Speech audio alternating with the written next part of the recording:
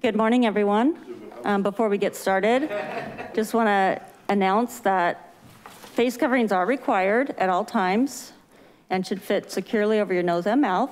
Please keep your face covering on as you speak at the microphone. Thank you.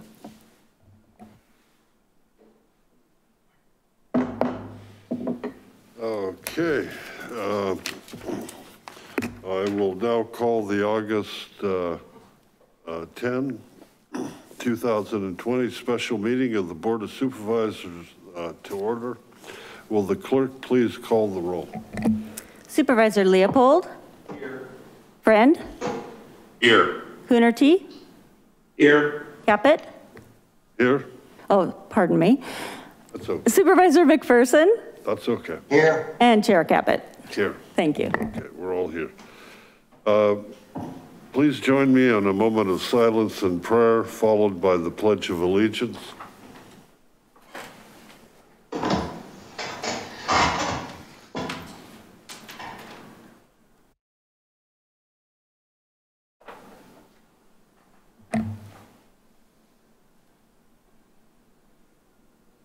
Pledge allegiance to the flag of the United States of America and to the republic for which it stands, one nation, under God, indivisible, with liberty and justice for all. Thank you. Thank you. And Mr. Palacios, do we have any revisions? There are no revisions today. Okay. Next, the county administrative officer will present the overview, and that's item number 4.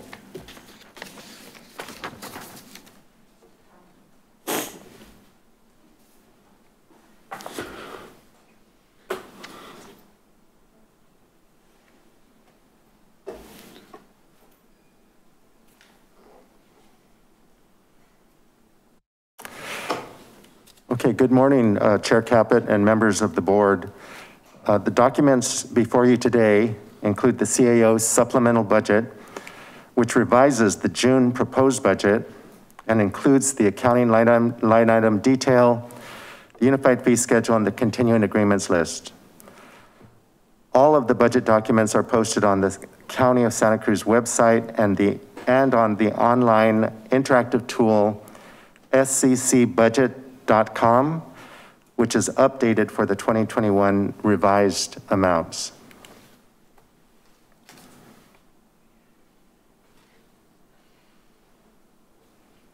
This is our agenda for today, and for the overview, I'll be giving the presentation along with County Budget Officer Christina Mowry.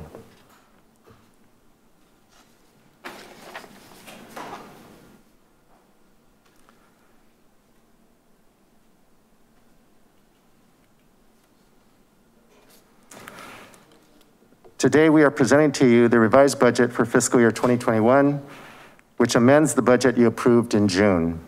These revisions address the impacts of the COVID-19 pandemic on our economy and on our county budget and operations.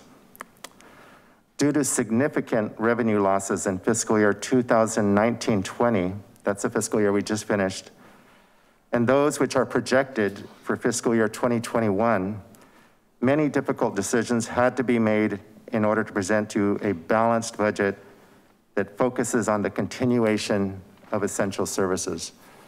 And it's an important note that by law, we have to pass a balanced budget.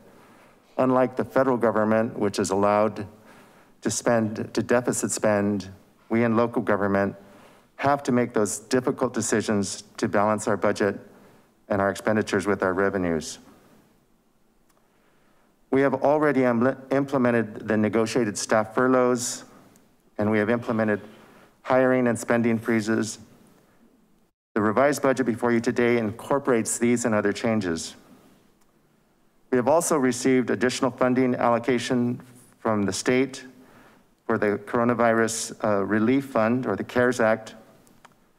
These funds, which we'll talk about later in the presentation, must be used by December of 2020 and can only be used to reimburse ourselves for COVID pandemic related costs incurred in the last and current fiscal years. Thus, these funds from the federal government that the state has allocated to us cannot be used to solve the loss of revenues that we are experiencing due to the pandemic. More details will be provided later in the presentation about how we're proposing to use these funds. It is important to note that these revisions contained in the budget represent our best thinking at the time, but there are many uncertainties which remain.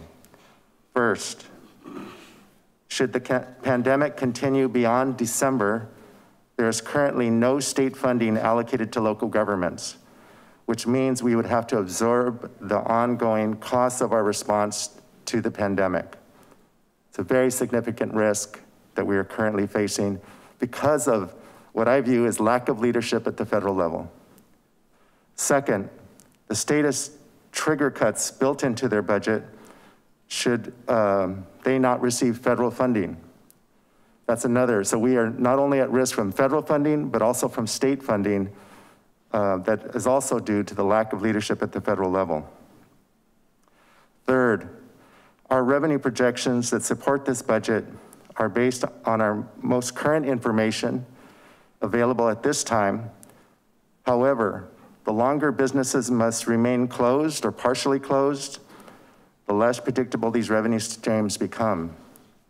In particular, our sales tax and our hotel tax are very volatile, and we have built into this budget better estimates based on the earlier reopening, which we undertook in June. Remember, originally we were estimating that we wouldn't reopen until September. That's what our original thinking was and what the state was signaling. However, the state reopened most retail and hotel businesses, tourism, as of June. So that allowed us to project better revenues than we had anticipated. But with the pandemic surging in our state and across the country, these revenue estimates are very uncertain. There is some good news, however. Due to excellent fiscal stewardships by the Board of the Supervisors over the past years, we are better prepared to manage through this crisis than we would have been a decade ago.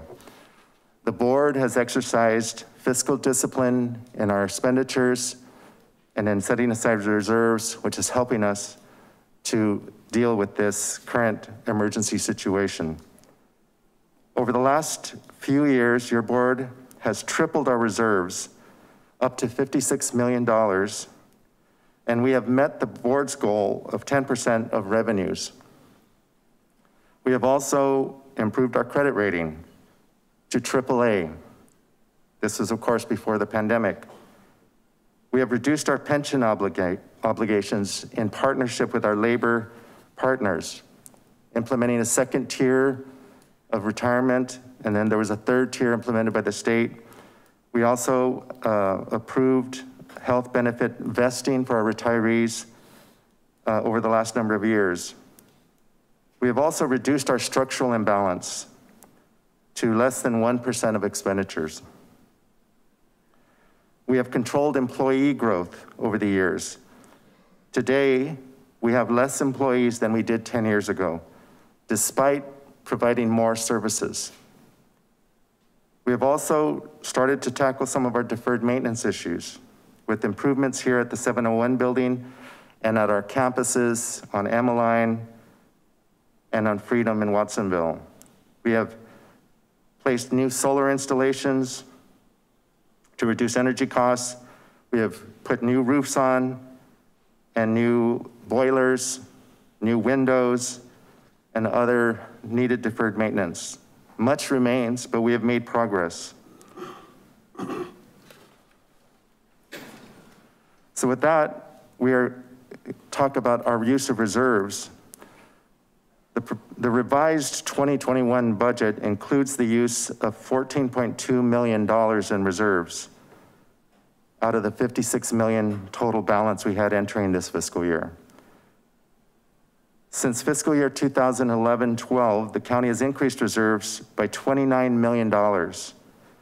So over the last decade, you've added almost $30 million in reserves. And this has allowed us to increase the financial stability of the county's general fund. And that is part of the reason we have improved the county's credit rating to AAA. I want to emphasize, however, that the one-time use of reserves now leaves us with about 7.5%, which is close to the minimum required per board policy. I want to emphasize 3 things with regard to the use of reserves. First, reserves are one time. They aren't recurring revenues. And yet the current recession may be ongoing. We don't know yet. It may extend. Some economists are saying that the recession may extend for 2 to 3 years. And yet we are using reserves, which are one-time funds, to solve our budget deficit. Normally, I would never recommend this, nor would any government professional recommend it. However, this is such an unusual situation. It's not a normal recession. And there's the thought that once the vaccine is successfully implemented, that the economy will quickly recover. But that's an unknown. Second, we need reserves for other possible emergencies, such as fires or earthquakes. So the idea is that to go much lower than this would be dangerous, I think, because of the need to maintain some minimal reserves just in the event something else happens. The third thing is that we don't know what's gonna happen in January when federal funding for the pandemic relief ends. Will we receive new funding? We don't know yet. And yet we will have ongoing costs for our homeless response, our public health response, and our education response. So with that overview, I'd like to present Christina Mowry to talk about the revised budget in more detail. Good morning, Chair Caput and members of the board. Perkins. Hi. Weber. Okay, so first I'd like to go to the next slide. Here you'll see our budget hearing schedule for the week. Today we're covering Health and Human Services. Tomorrow will be Public Safety and Justice. And we will have an evening public meeting at 6 o'clock. And then followed on Wednesday, General Government. And Thursday will be Land Use and Community Services. And then we will summarize everything and provide last day reports and concluding actions for the following Tuesday. And then the auditor's office and our office will work together to incorporate all your changes and the revised budget changes into the adopted budget, which will be presented on September 20th.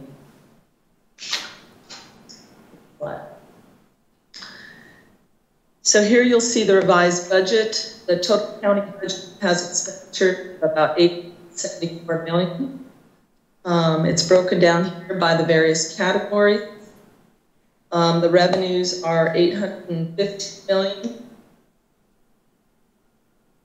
See, we lost the presentation.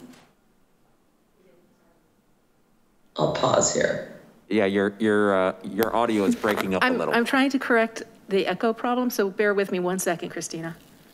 Okay.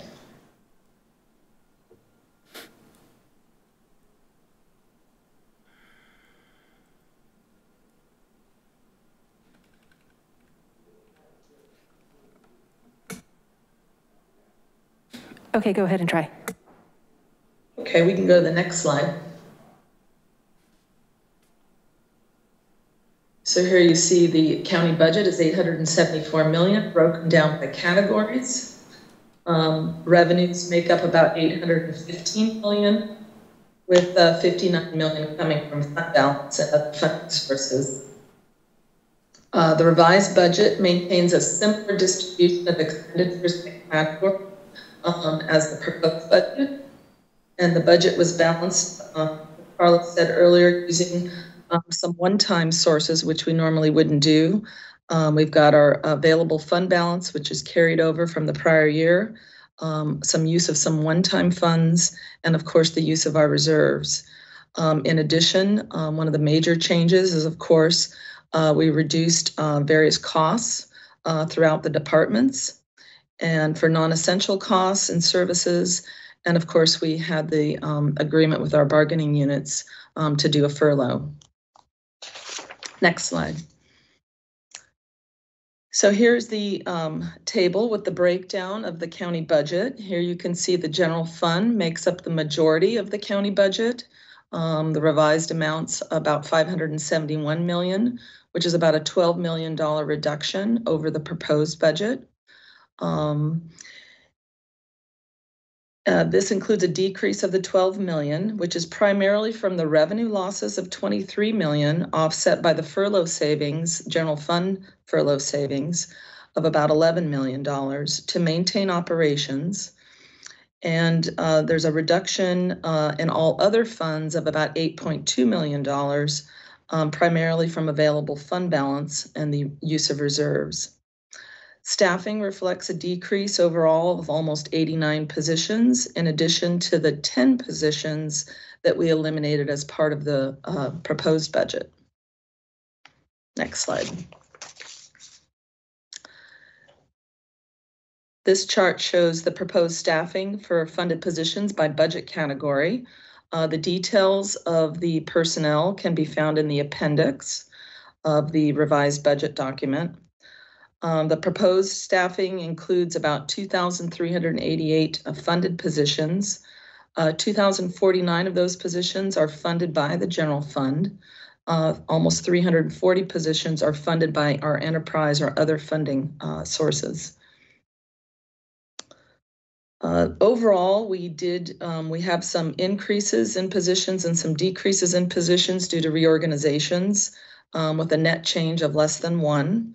We're unfunding 52 positions that are vacant, and we do have approximately 37 positions that are slated for elimination that are filled to address the financial constraints due to COVID-19. This reduces the county workforce by approximately 3.6%. As a result of the retirement incentive program, we have received at least 4 additional applications for retirement, which will reduce the number of filled positions slated for elimination. And after the eliminations and unfunding of the vacancies, each bargaining unit still has the same percentage of the total county staffing before the reductions. SEIU, being the largest, representing 69% of the workforce, will still have 69% of the workforce after the reductions are completed. It is anticipated that many of the filled positions will find placements elsewhere in the county, limiting the number of layoffs necessary. Next slide. Here you can see a staffing comparison. During the Great Recession, we had 4 consecutive years of staffing cuts. Here you can see the 2020 line is a comparison to the adopted budget. So we had 2,512 positions, total positions in the adopted, and the revised budget, or I'm sure I can't quite see the slide there. The 2021 revised budget is 2,512 positions, which is a reduction of about 44.7 positions compared to the original adopted budget, 1920. And of course, many of those are unfunded. That we have a total now of 123, almost 124 unfunded positions. Next slide. So here we wanted to review with you some of our revenue assumptions.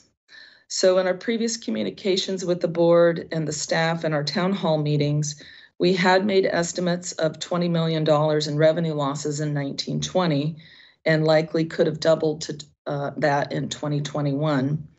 We also anticipated the use of $20 million in reserves to solve that. And this was based on the information available at the time. And as Carlos said, we thought we would be in a shutdown mode for several months.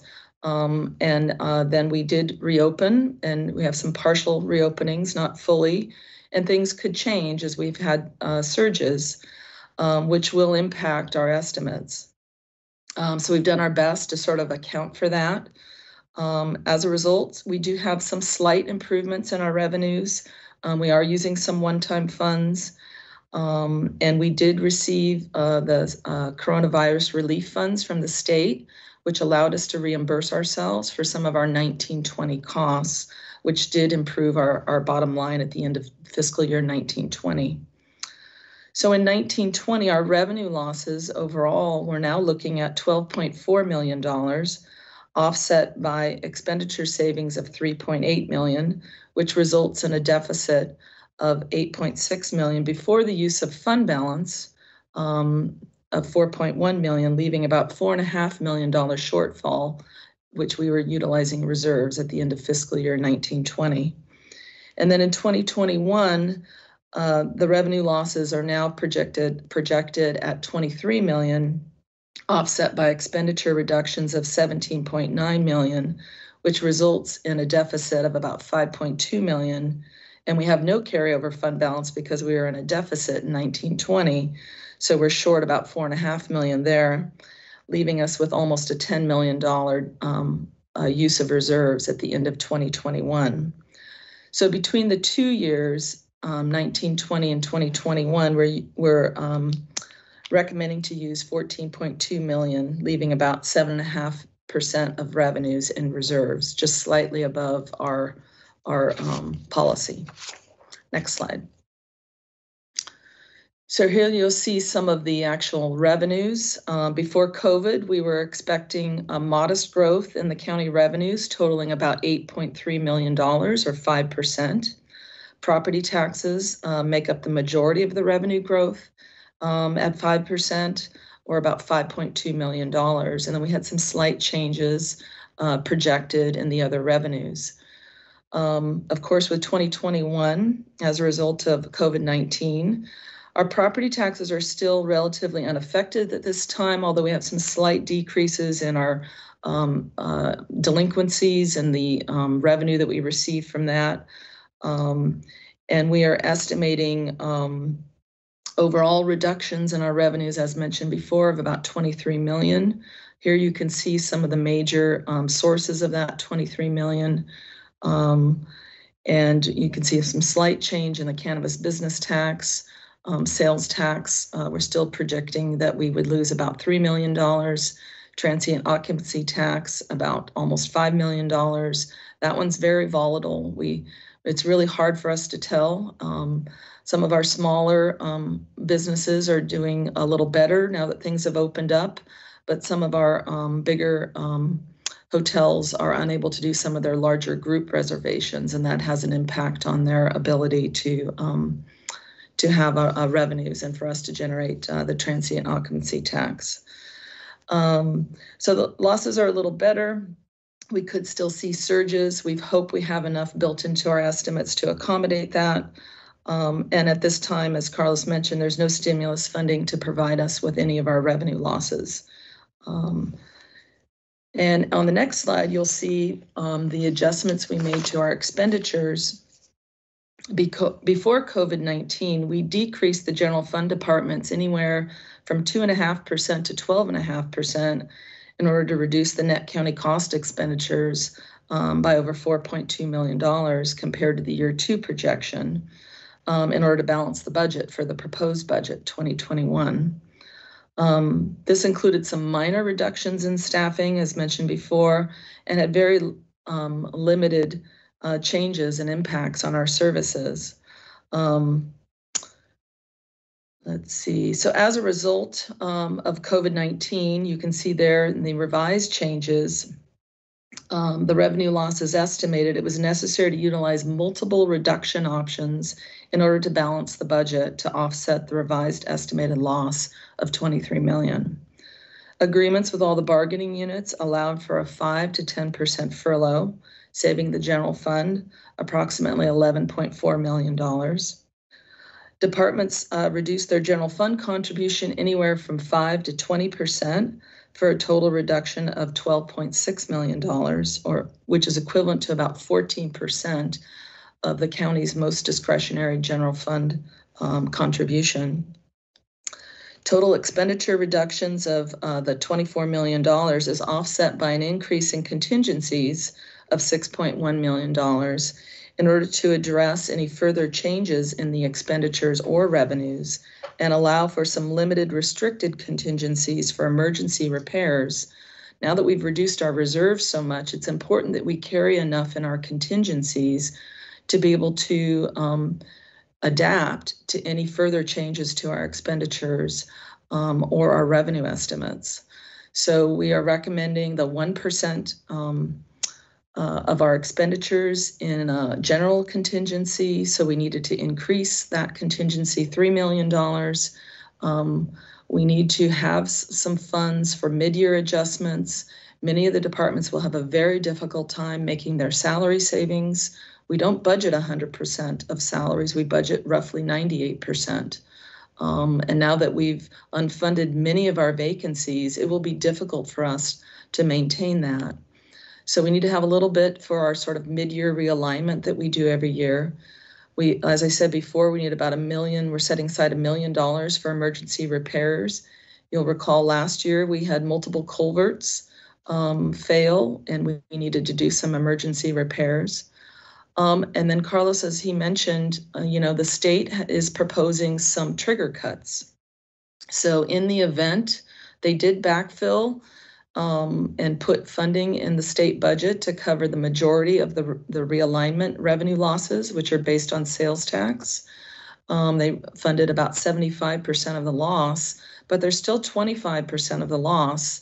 And we will incur that loss in the event the state does not receive additional federal funding. So we've set aside $1.5 million to cover that loss in contingencies.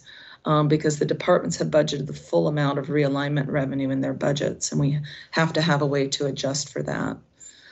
And then, of course, the change in staffing, the general fund change is almost a little over 83 positions, and the department budgets will go into further detail on that. Next slide. So we mentioned earlier, so the general fund, the majority of the revenues in the general fund budget are restricted for health and human services, but the most discretionary funding in the general fund comes from our fund balance savings and comes from our general purpose revenues. Sales tax, transient occupancy tax, property taxes make up the majority. So here gives you an analysis of the change in our most discretionary financing.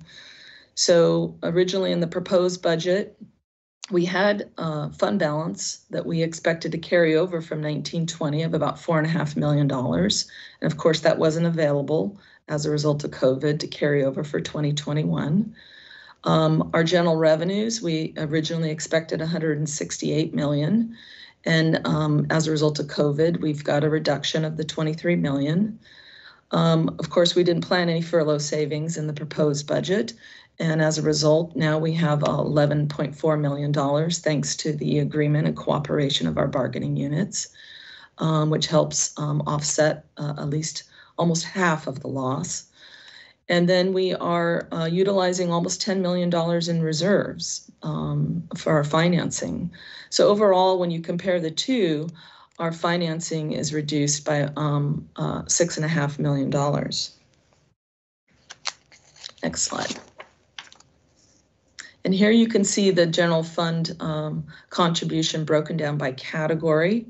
The solid bars are the revised budget, and the outline bars are the original recommend or proposed budget. And you can see public safety makes up the majority of our general fund contribution. And in this case, health and human services, or public safety, I should say, cut about $4 million, or about 6% of their financing. Health and human services had reductions of about $2.5 million, or almost 8%. General government included reductions of about $2.5 million, or 11%. Land use and community services reduced by just under $1 million, although that's distorted because the Parks Department had revenue losses of over $1 million, due to COVID, which they offset with reductions. So that's really reductions they made of close to 2 million. And then there were some minor reductions we made to the tech fund to reduce the amount of funding we have for equipment. And we, of course, reduced and deferred our facility master planning. And then offset by the increase, as I spoke earlier, of contingencies and what we need to have set aside. So after all the reductions, the distribution of the general fund contribution is relatively the same as before. Public safety is still receiving 60% of our available financing. Health and Human Services is receiving a total of 20%. General government is receiving 14%, and land use 6% of the total available general fund financing, which maintains equity in the distribution of the available funding. Next slide. So here you can see, prior to the COVID-19 outbreak, the 5-year forecast anticipated that the general fund would face deficits from rising costs and declining revenues. Expectations were that we would meet our obligations over the next 5 years and preserve the 10% if departments were able to absorb the majority of cost increases. And this showed deficits here. The black line is the sort of our best case, and the red line is sort of our worst case. So we projected anywhere from $3 to $12 million in deficits before COVID-19. And this was also before we had a recession. And then we do anticipate at this time, due to COVID-19, that these deficits will be worse in the future. We do expect our health insurance and our retirement costs to go up anywhere from $1 to $3 million annually. So we need to be able to prepare for that. And hopefully, once we get a vaccine in place, our revenues will start to improve and we'll be able to offset some of those cost increases and solve some of our future deficits. Next slide. So we do have opportunities for relief, as Carlos mentioned. In mid-June, the state adopted their budget and they allocated a portion of their CARES Act funding to smaller counties and cities like us that had not received an allocation of funding from the federal government stimulus package, which was released in March. Funding is based on our population, and our county is scheduled to receive $27.6 million. And it's contingent upon our continued compliance with the health order. And of course, the departments were asked as a result to provide requests for the use of the funds. We received initially almost $30 million in requests, in addition to the $7 million that we had already spent and allocated in 1920. To date, there has not been a decision regarding the additional federal relief funding since the CARES Act in March. The House and the Senate have proposals, but have yet to come to a final decision, and we'll talk a little bit more about that later. And then the next few slides, we're going to see a breakdown of the recommended use of the $27.6 million in relief for the county. And we're going to see it broken down by categories. Next slide. So the CARES Act is broken down into 6 categories for eligible costs for reimbursement with the coronavirus relief funds, abbreviated as CRF. And here you'll see the majority of the funding is allocated to medical and public health expenses of a little over $15.5 million. Medical expenses include COVID-19 lab testing and tracing costs. We estimate we did use, I should say, so in 1920, the CRF funds are eligible to use as our local match to FEMA. So there were both health services and human services in their response. We used the CRF funds as the local match. So that's where the 1920 actuals have come from. And the public health costs include, in addition to the public health costs, the majority of the public health costs is our local match. for the shelter and care and food distribution costs, which is estimated about $3 million in the prior year and almost $7 million, $5 million in the 2021 year for the first 6 months, because all of these funds do have to be spent by the end of December.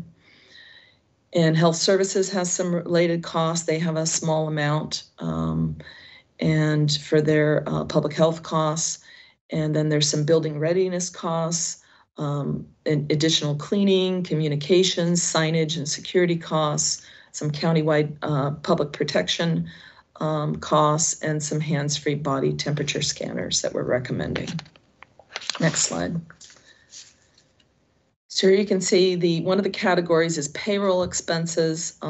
We're recommending the use of almost $4 million, which includes costs to reimburse the county for the reassignment of staff substantially dedicated to responding to the emergency, commonly known as our disaster service workers. In addition to a $4 million set aside for social distancing compliance expenses, which include remote worker equipment, community vitality programs, including childcare for essential workers, and distance learning programs, some office and technical equipment for health services, and also we're eligible to reimburse ourselves for our paid sick leave costs and some facility modifications and delivery services. Next slide. So you'll see here, we are proposing 15% of the total funding for economic support for our local community partners. And we'll provide grants for our community partners, rental assistance, and grants for small businesses and nonprofits that are our safety net providers.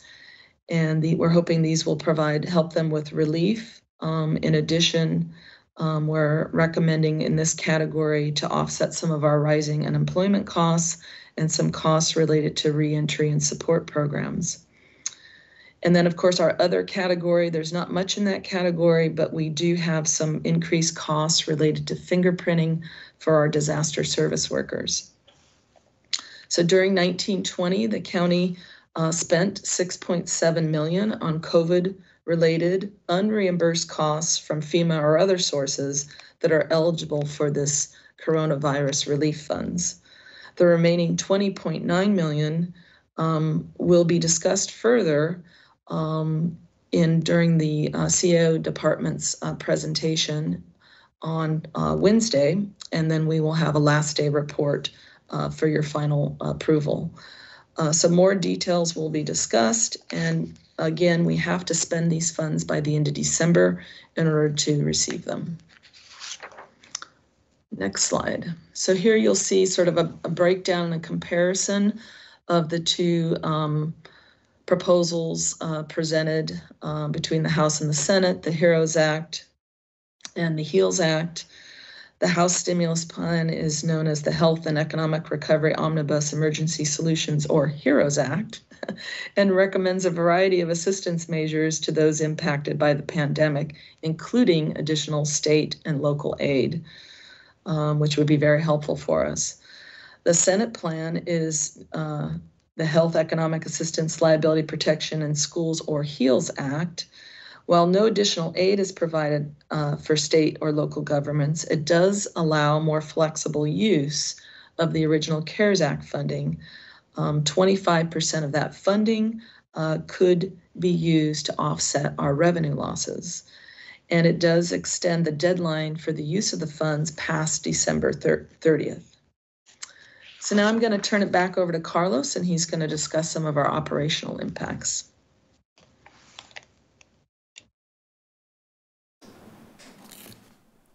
Okay, our revised budget details a number of operational impacts from staffing changes to program changes, which show increased demand for some services all the way to program eliminations in other areas. Our program changes will look different due to the COVID response and reorganizations to gain operational efficiencies. Many departments have had to reimagine new service models. For example, the use of telehealth electronic plan submittal, or even changing business models such as parks and cultural services, moving from recreation programs to providing childcare services. Some program changes are the beneficiaries of new funding, such as health and human services and homeless services. However, some changes are a response to budget cuts. State budget cuts for agriculture will result in fewer inspections for some commodities and mandated reductions for child support. These are state mandated reductions, have led to reduced staff and increased caseloads. While the use of one-time funds to offset state and federal reductions in behavioral health, this all may impact service delivery capacity for substance use and mental health needs.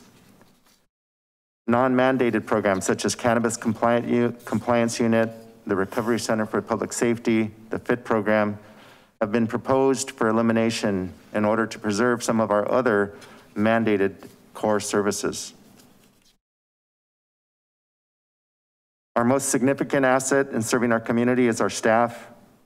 Furloughs were instituted beginning in July, with 5% for public safety, 10% for executive staff and department heads and board members, and 7.5% for all other positions.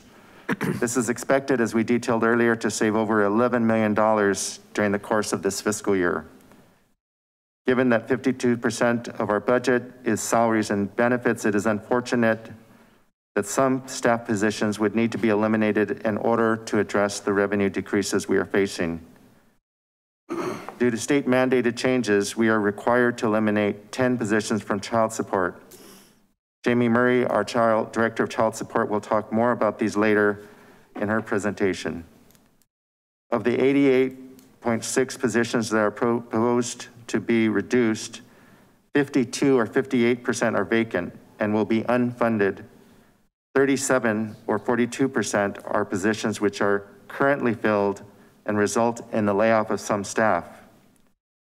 We'd like to remind the board that staffing cuts were made on the basis of operational needs while trying to maintain our services as much as possible to the public.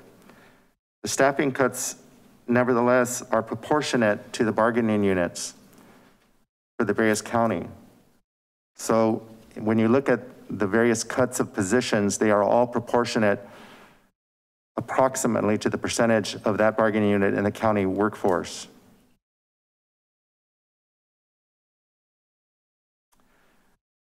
We wanted to reiterate the process and remind you that there are many steps that will occur before an employee loses their position.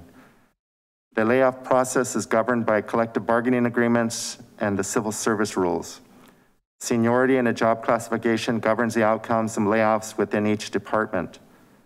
All employees whose positions are scheduled for elimination were informed via written and in-person notification on July 28th and 29th by their departments.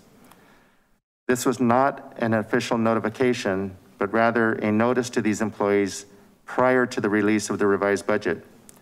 Employees who are eligible can take advantage of the retirement incentive, while other employees will follow the process as noted above. The county has established a practice of mitigating the negative impacts of position reductions by working with affected employees to try and find them another position within the county. We have had success in this process in the past, and we will work diligently with all employees to try and relocate them to another vacant position.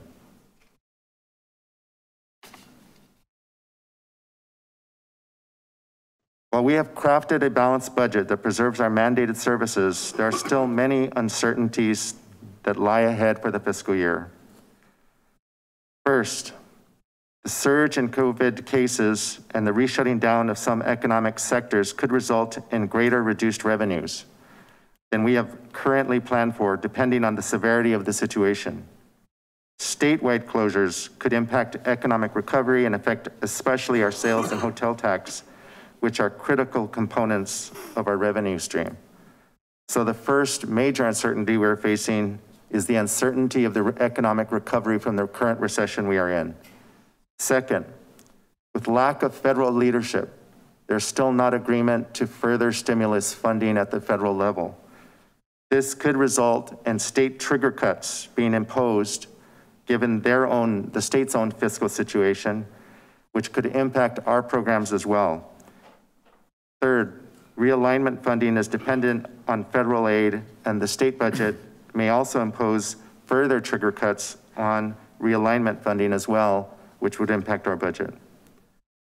And fourth, there are currently no relief funds that are available beyond December 30th of this calendar year.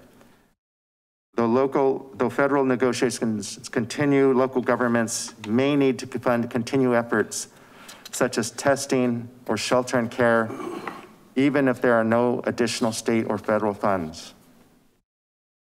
And then finally, the November election and the result of the census could have long-term impact on the federal support for many of our programs. Hard to emphasize enough how important the census is for us. And the census is currently being impacted by lack of federal leadership in terms of how it was being conducted and by the virus. This could have long-term impacts, especially on California and on our own sources of funding from the federal and state governments. To address some of these uncertainties, we have increased our contingency funds as follows. We have set aside 1% in a general contingency. Normally, in past years, we have carried 0.5%. We've done this because of the great uncertainty ahead of us in terms of our revenues. However, this is a policy decision up to the board. Ultimately, we recommend, but you have to look at the whole budget and the whole needs of the community. So we think it's the best practice to increase the percentage to 1% in a general contingency. But again, this is more than we have carried in past years, which has generally been 0.5%. And this is about $2.5 million to bring it up to that 1% level. We also have been careful because we know that the mid-year, there may be adjustments needed in various of our funding, especially, for example, in our salary savings, which we think is going to be lower than years past because we are eliminating so many vacancies. So that is also another unknown. We've set aside $1 million for emergency repairs for our infrastructure. The last few years we have had bridges, storm drains, culverts wash out, and the road fund and the other public works funds are at their max already. So we've had to make those repairs out of general funds. So we've set aside $1 million for these kind of emergency infrastructure repairs. And then finally, the state trigger cuts for realignment, which would happen in October, we've set aside $1.5 million in the event the state has to make those trigger cuts. And that is all dependent on federal funding. If there's a federal deal, then the state would not impose the trigger cuts and we would have that $1.5 million. But we've set it aside because it doesn't look like there's any agreement currently forthcoming. In summary, our revenue losses of 14% in the current fiscal year result in the use of reserves and other one-time funds in order to balance our budget, along with the loss of 89 staff positions. Contingencies have been increased in order to prepare for further uncertainties, and our general fund deficit is expected to increase over the next 5 years, warranting continued fiscal cautiousness. And you can see the various summary of all the different impacts that we have made in the budget. Chair Caput, that concludes our presentation for the overview. And if you have any questions at this point, we'd be happy to take them. And then later we'll move on to Health Services Agency.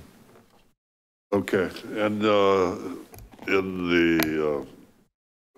we'll open it up for the supervisors if they have questions. I just ask if we can ask the questions and just get a short response because otherwise we'll never get out of item number 4. Thank you. So we'll start with Supervisor Leopold. Thank you, Chair. Thank you for the presentation. It will be one of the few times in life where $23 million deficit looks better than the $40 million deficit that we looked at just a couple months ago. I want to express my appreciation for all the staff who have worked on recreating the budget for the first time that I can recall. As someone who's been on this board, this is my 13th budget process. This one is unlike any ones that we've dealt with before. And we're going to be faced with some very difficult choices this week. I think it's important to recognize that I appreciate the efforts of staff to put resources out there, even when we didn't know exactly what our funding was going to be. Our response to the COVID-19 pandemic required us to allocate resources before we were sure where that money was coming from, because that's actually what the community needed at the time. So I want to express my appreciation to our CAO's office, health services, human services, and all of our departments for being willing to spend that money to make sure that the people of Santa Cruz had what they need when they needed it. As we look at this coming week of decisions, it is distressing to know that this is not a priority for a portion of the federal government. The fact that the House of Representatives passed a HEROES Act in May that allocated resources that should that bill have been passed, we would not be faced with the difficult decisions that we have to make this week. And that the Senate didn't even take it up till about 10 days ago is alarming to me, that at a federal level, they're not taking seriously the impacts that this virus has had, not only on the individuals in our country, but the institutions in our country. I'm hopeful that that someday soon that they might see that it's politically advantageous to do what their job is to take care of people and institutions during this crisis. I don't know whether that'll come soon, but I'm hopeful, especially as we get closer to the election, that the pressure on some folks may be enough to actually get something done. And that gives us, I'm glad that we have a long runway about any choices we have to make in terms of cuts, because a lot can happen between now and then. So as we go into this process, I'm going to be looking very closely at the suggestions that have been made, and I hope that we can make the best decision possible to ensure that the county has all the pieces necessary so when we move out of this difficult financial period, that we still have the programs in place necessary to support the people of Santa Cruz County. Thank you for the work. Thank you. And we'll go to Supervisor Friend.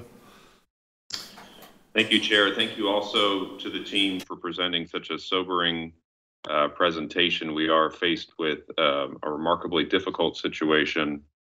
I did have a very, very brief question in regards to the contingencies, as well as to Ms. Mowry's point about some of the needs that we've had for emergency repairs. I mean, we can predict that these things are going to happen. It's not a wonder of whether they're going to be failures in our road system and culvert system. If the contingency were reduced back to the 0.5, for example, where would this funding come from?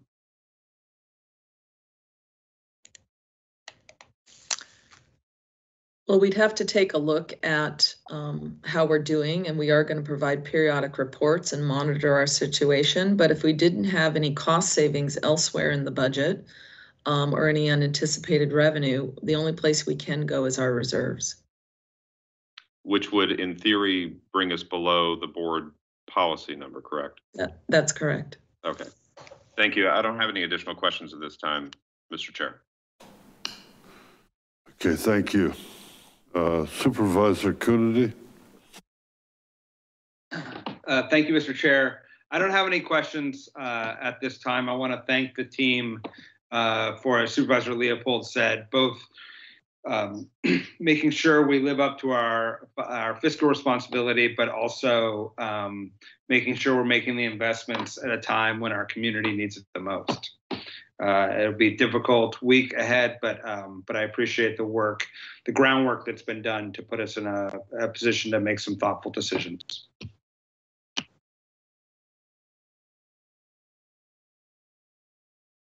Supervisor McPherson.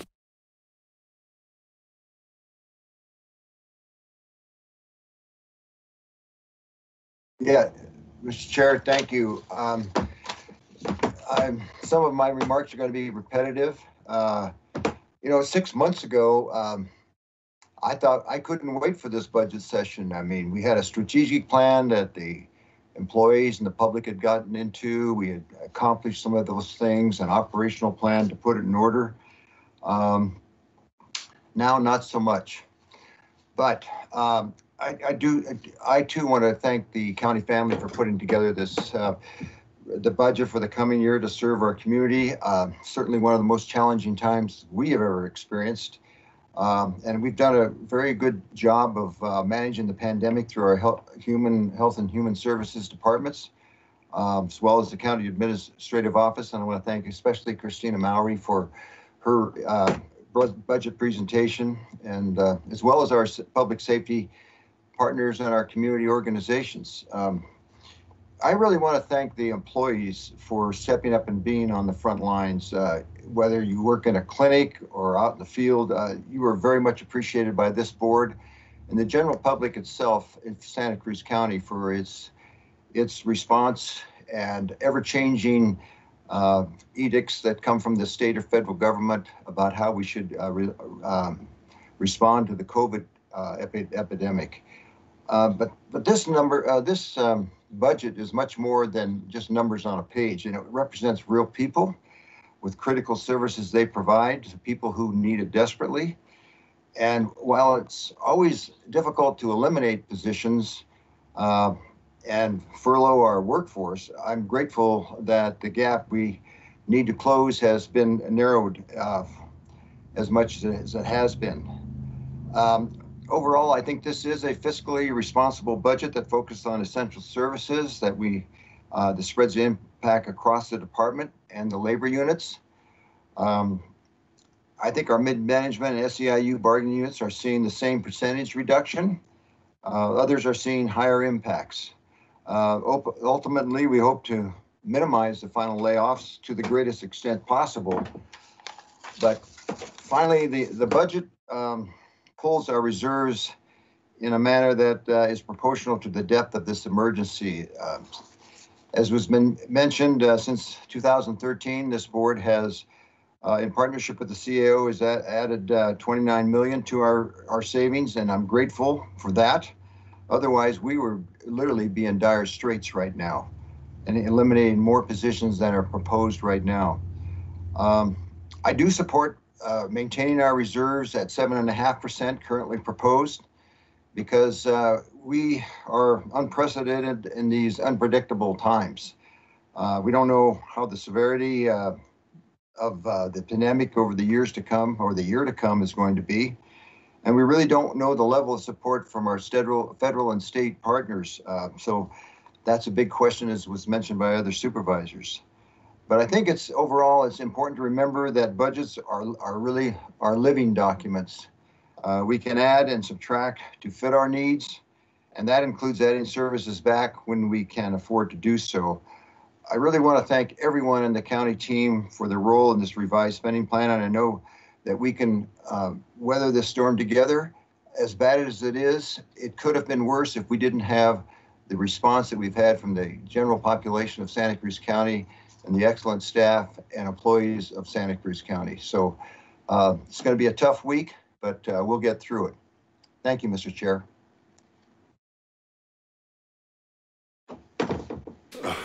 We're talking about a lot of stress here. We're talking about pressure, and I want to thank the staff.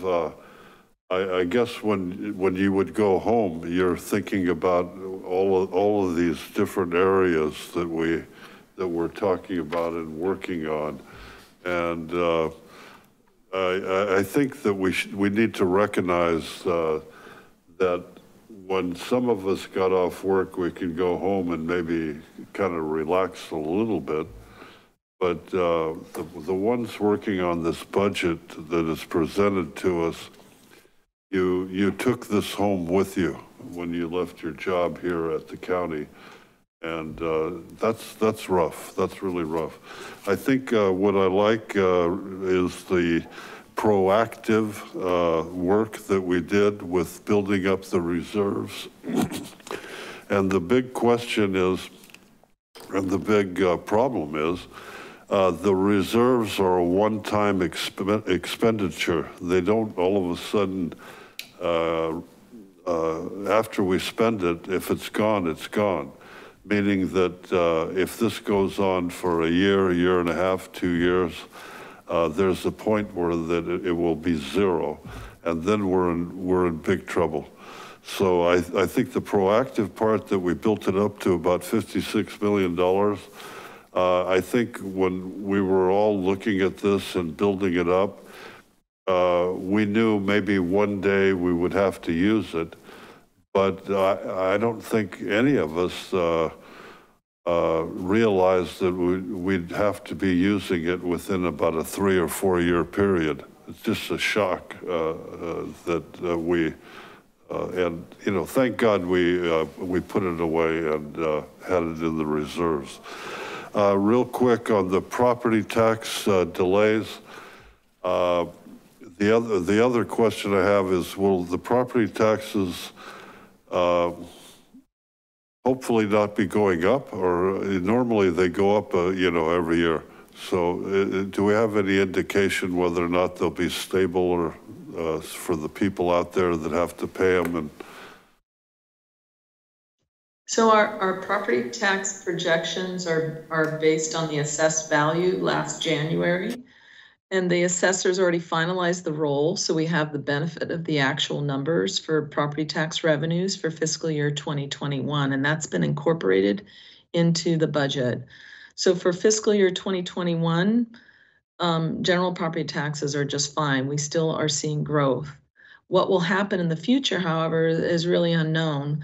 The assessor will have to take a look at where the assessed values are on January 1st of 2021.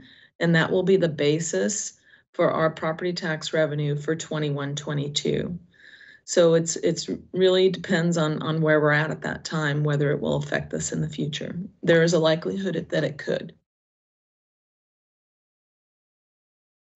then on the job eliminations, what number? I know we're trying to shift people from one position to another, and there are some that may lose their job, and there's really no other alternative. What I'm getting at is what is that number right now, and can we get it down to zero?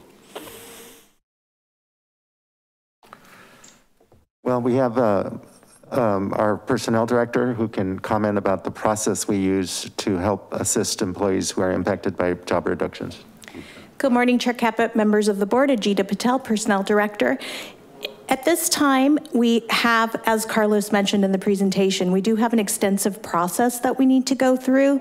So it is premature for us to say to you exactly what that number is. As we have to look at seniority, we need to look at whether the retirement incentive applications will make a difference.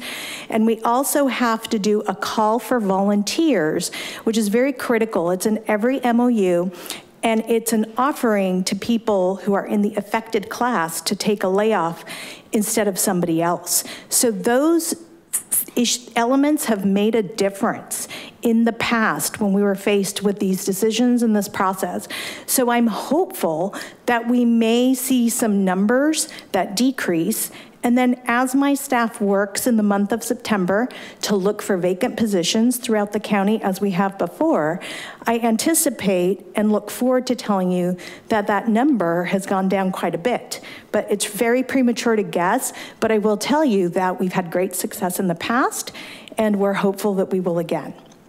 And of course our goal is at least 50%, but we hope to pass it way beyond that. And how about, real quickly, how about this possibility? If there are a number, let's say we have 10 people that are going to lose their job. Is there a way of delaying the fact that they would lose their job? It's like going to the doctor and the doctor says either, it looks like really bad news, you got about a month to live. And then, but what if the doctor said you have like a year or 6 months to live? So what I'm getting at is, I don't like giving short notice. And if the worst case scenario, even if it's one person, how much notice can we give and maybe delay it rather than make it October 1st? I think it was the date, October 2nd. So contractually, we only need to give 2 weeks notice. However, based on the process that has been laid out, we will be giving employees 4 weeks notice. Delaying any layoffs is dependent on finances. So it really is tough unless something different happens with stimulus money and et cetera. However, one of the things that we do in our office is that if we are able to offer extra help hours, if there's some kind of holdover we can do, we always look at that. So that is certainly an option. An important thing to know also is that if a person is actually laid off, under the civil service rules, they have a right of reemployment, which means that if we put a position back into a department, the person who was laid off has a right to have that position back. So there are some safeguards that we can certainly employ, and we will be obviously looking, even if those employees actually do have to get laid off, they will have a right to come back to us first. And we will continue to work with them if they're still interested. Okay, we'd like to get that number down to 0 if we could. We absolutely would. But October 2nd is not written in stone then. Well, as Ms. Patel said, we will work with each employee and the circumstances of that elimination to see if we can extend extra help hours or other accommodations. But in general, if we had a group of employees that we wanted to extend the layoff date, it would be a fiscal impact. So we'd have to use something, we can't cut other areas because that would result in other layoffs, right? So the only thing we could do is use some of the contingency funds potentially for that. But again, that would be up to the board to give us direction to do that. It's a very difficult situation. The budget, there's no room in the budget to do that at this point. So you'd have to make a decision to use contingencies. That's the only place we could. Potentially, in theory, you could use some more reserves to do that, to extend the date, but that would be a fiscal decision that the board would have to make. Okay, all right.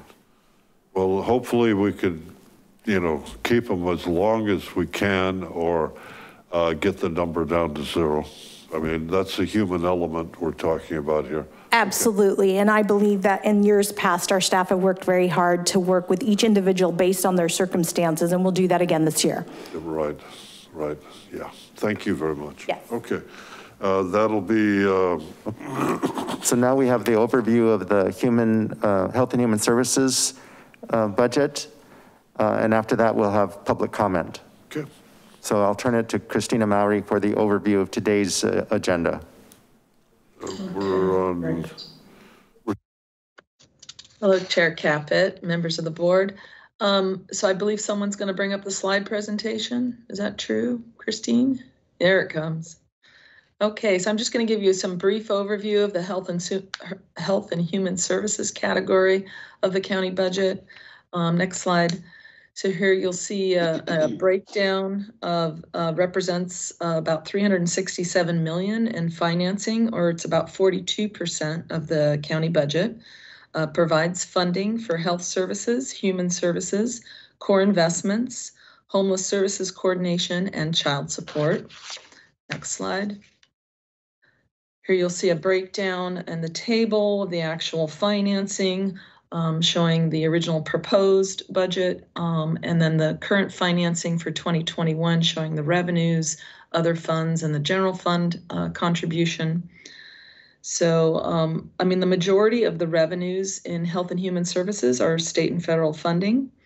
And overall, the financing is increasing by 2.7%, primarily from increased funding for entitlement programs in human services and grant funding from our HEAP grants for homeless services, offset by the general fund reductions in each of the departments.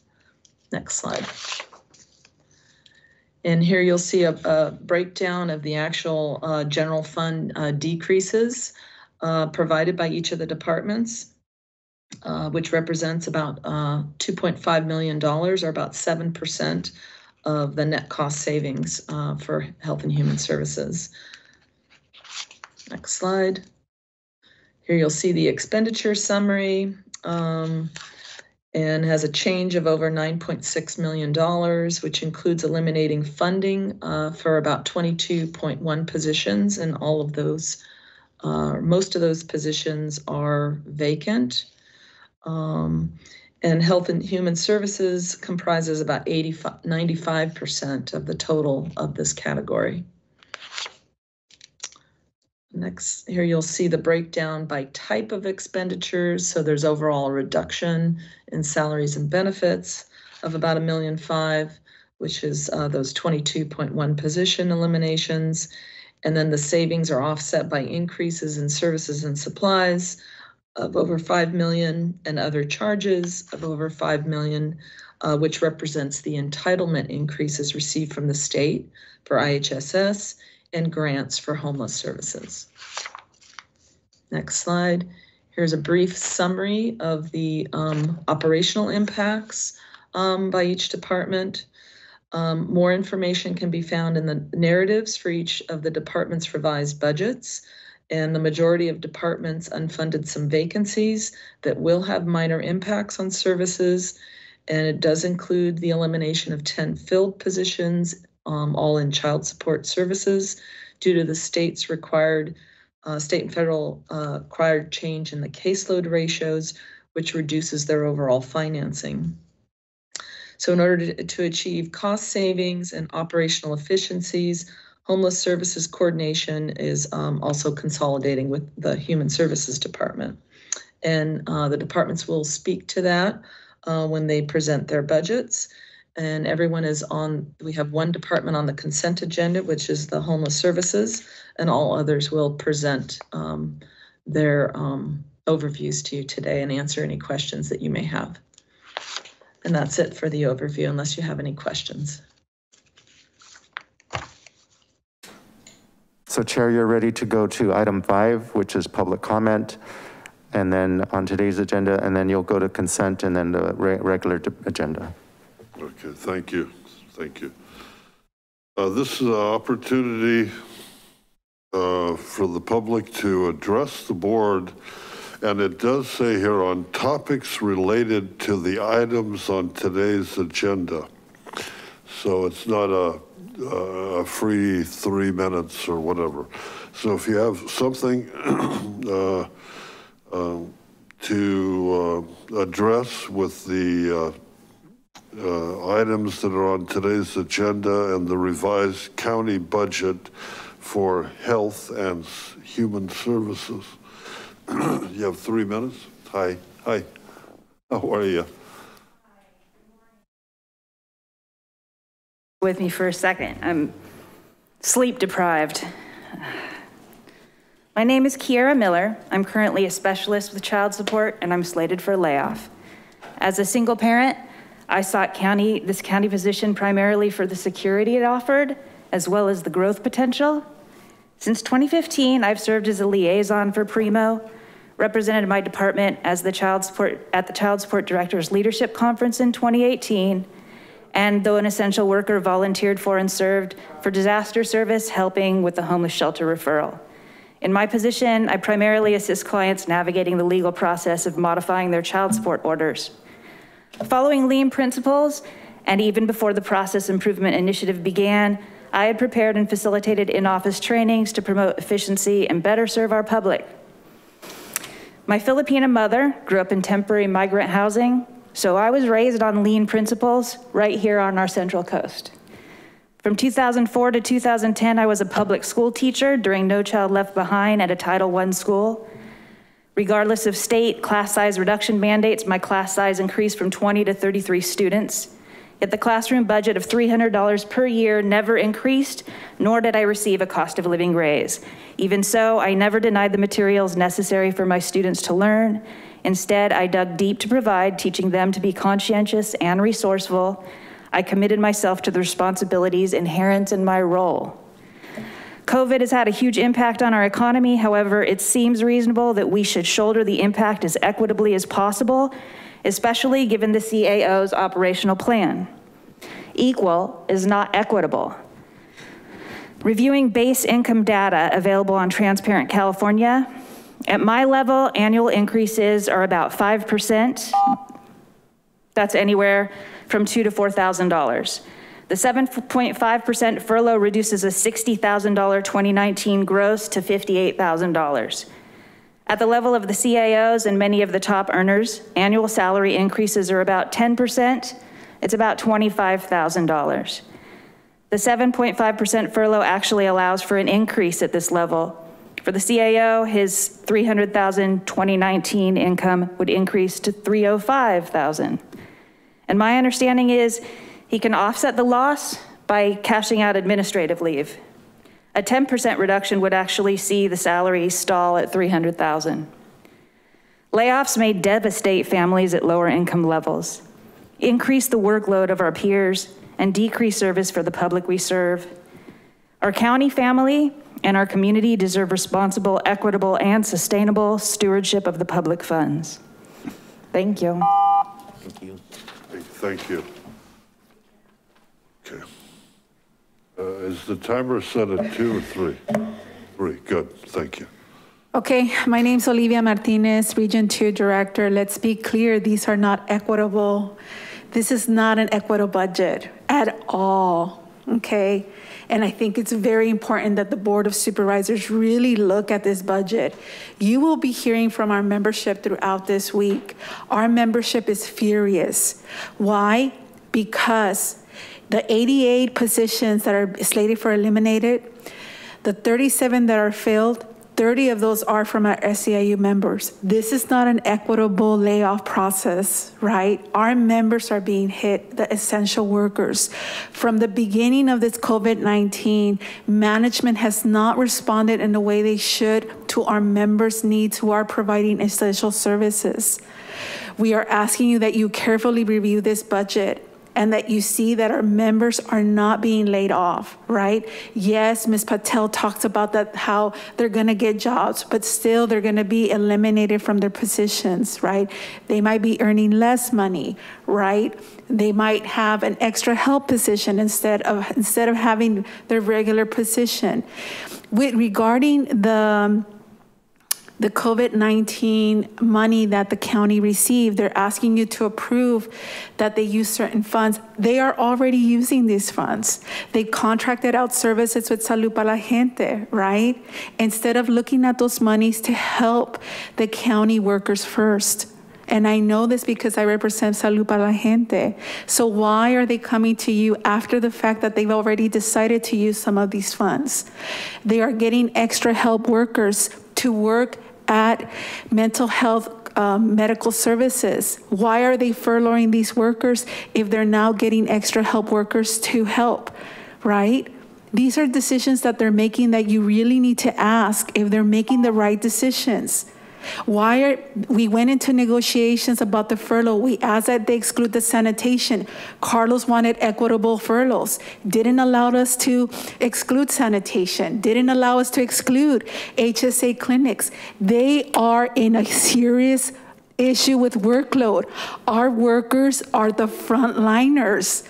The clinic staff is overwhelmed and you're furloughing those staff instead of cutting top management. You do not need so much management.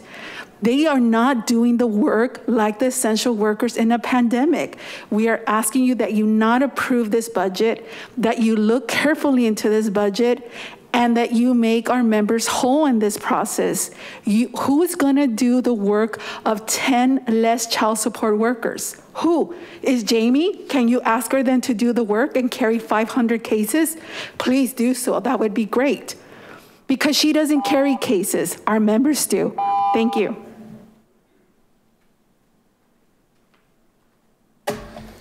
Thanks, board. Kieran Colby, internal organizer with SEIU 521. There are a couple of points I want to emphasize.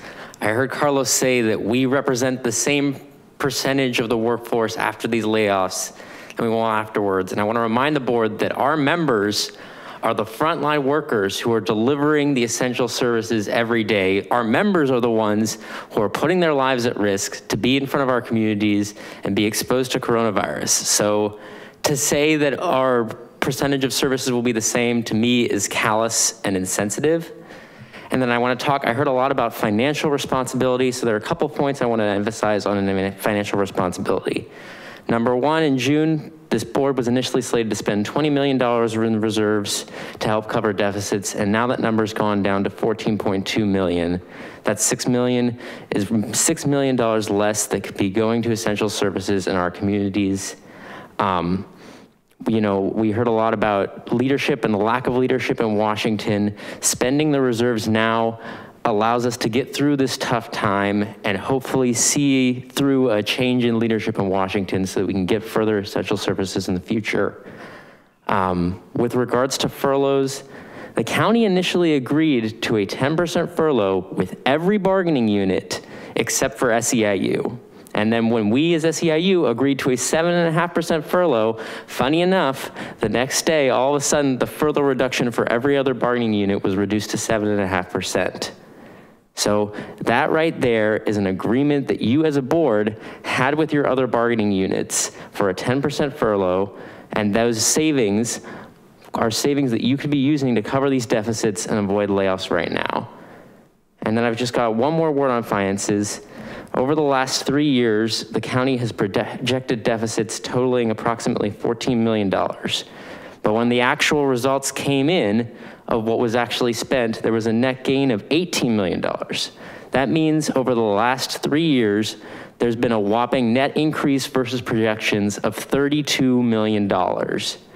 Now, the reason we do conservative projections when times are good is so that when times are bad, we have the money to spend to get us through crises. So I want you as a board to really look at this budget, look at revisiting those furlough agreements, look at spending down the reserves and using that revenue to get us through this crisis. There's never been a more important and opportune moment to really invest in our community instead of doing austerity. Thank you.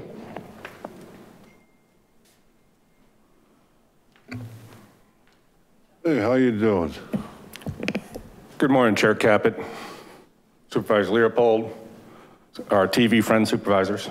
Jim Heaney, county employee, been here now for 21 years. In my time at the county, I've done a lot of volunteer work with SEIU and have served on multiple bargaining units, bargaining teams. And it was interesting today, earlier when I was monitoring the meeting, when I heard that the general rep unit now represents 69% of the workforce. I clearly remember in past bargainings many years back where we were somewhere around 78 to 80% of the workforce. I think this is significant because I think you can see how funding of positions has shifted over years. And that's a lot of why, you know, the union comes before you today and talks about inequities. One of the reasons we see the furloughs as having inequities is many bargaining units, except for the general rep unit, have administrative leave. This is leave on top of sick leave, on top of paid vacation leave. It's their sick leave and vacations accrue at the same rate as us, but they have this additional administrative leave, which they're allowed to cash out every year. And many of the bargaining units are allowed to cash out 2 weeks for that. That represents 3.8% of their salary. So even if they were at a 10% furlough, take 3.8% of that, our 7.5% furlough is still higher. That's why we come up to say things like this seems inequitable. Kind of curious about a process question. And this right now is public comment on, as I understand, what's on today's agenda. It's kind of odd to me that after each budget section, we're going to hear human services, child support, and health services, that there isn't what has been there traditionally, the opportunity at that point for public comment and or the comment from the union about the presentation, because we're being asked to comment on what we think they're about to say.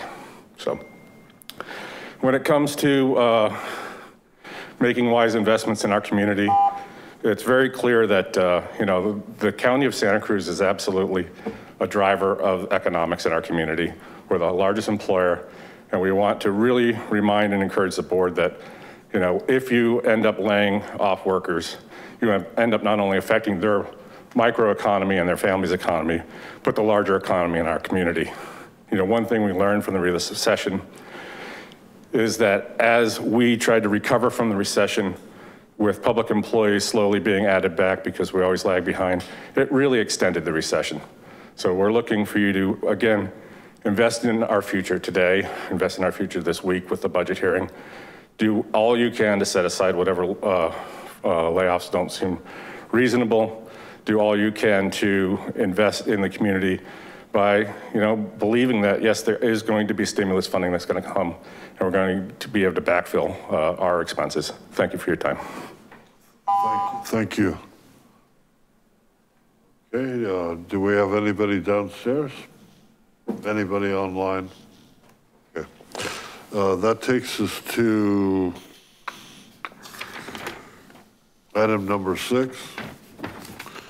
Approve the 2020-21 proposed budget for Homeless Services Coordination Office and take related actions as outlined in the reference budget documents and as recommended by the county administrative officer.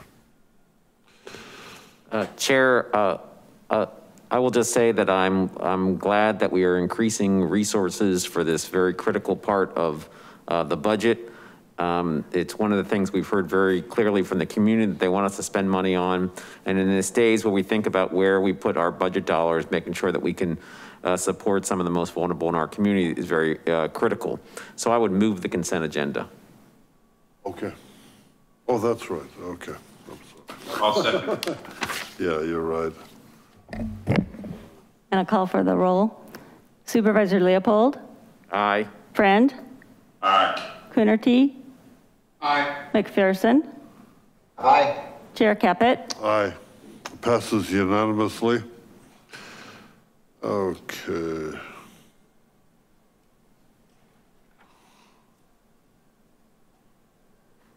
Chair, just a point of clarification. We are allowing public comment after each of these budget segments. Is that correct? I mean. Yes, that's correct. Okay, I just wanted to, it would be a definite change of practice. So we're still on item 6, which is part of the consent agenda. Did we vote? There was only one consent item, that is number 6. We're now on item number 7. Okay.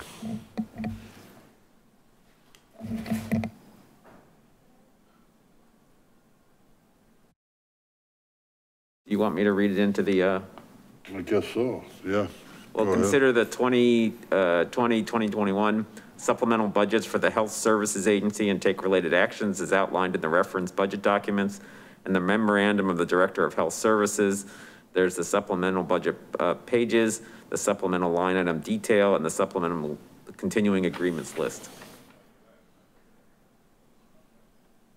Okay. So we're, okay. We're having a presentation, I imagine. Yes. Well, there's a disembodied voice. Okay. Okay. I don't know if you can. Maybe the chair, maybe the CEO is going to introduce who's speaking and everything. Yeah. This is Director Mimi Hall, who'll be presenting the Health Services Agency supplemental budget. Thank you. Good morning, Chair Caput, honorable members of the board. Hi, Mimi. Good morning. So just a preemptor, I'm not sure who can see me, but I am having some connectivity issues this morning, so I may stop my video to ensure that you can continue hearing my voice. So this morning, I'm here to present the Health Services Agency fiscal year 2021 supplemental budget. And as a reminder, I'd like to let the board and the public know that the Health Services Agency budget presentation that we provided in June detailed much of the response work of department operation centers, our partners, and all of the divisions. And we noted a lot of the successes despite very incredible challenges to keep our community safe. Today's budget presentation focuses on the theme of resilience, which you've heard so much about in terms of the way the county makes their decisions to ensure that we're looking out for the most important needs of our community members. Resilience has been demonstrated by the board, the CAO's office, all of the county departments, our county staff who are incredibly resilient, community partners, and every single one of our residents, because we've all resolved to work together and rise to meet the challenges and the changing needs of our communities. Resilience also requires clarity of purpose and the ability to plan a clear path that will serve our communities well, not only this fiscal year, but in the challenging years ahead. The health of Cruz residents is a shared responsibility, and no one entity could achieve a healthy and safe community alone. As I have said before, budgets are a statement of our values. And with the thoughtful and strategic planning that HSA is presenting, budget that HSA is presenting today, with the support of the county and the CEO's office, as you have seen in the budget presentations earlier today, we are sure that our budget aligns with the values of the county, as the consequences of disease and poverty would be felt even more deeply without the budget we are presenting today. The budgetary approach that our agency, with the support of the county and our partners, is taking is truly making an investment in optimizing our resilience for the challenging days ahead.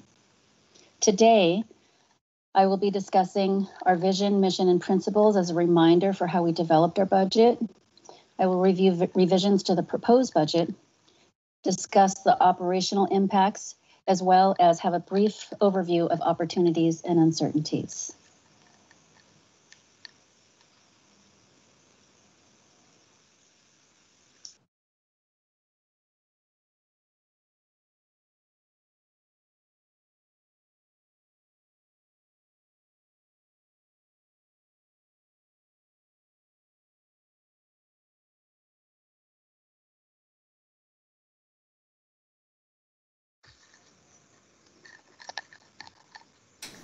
Are you all able to hear me now? Yes. There we go.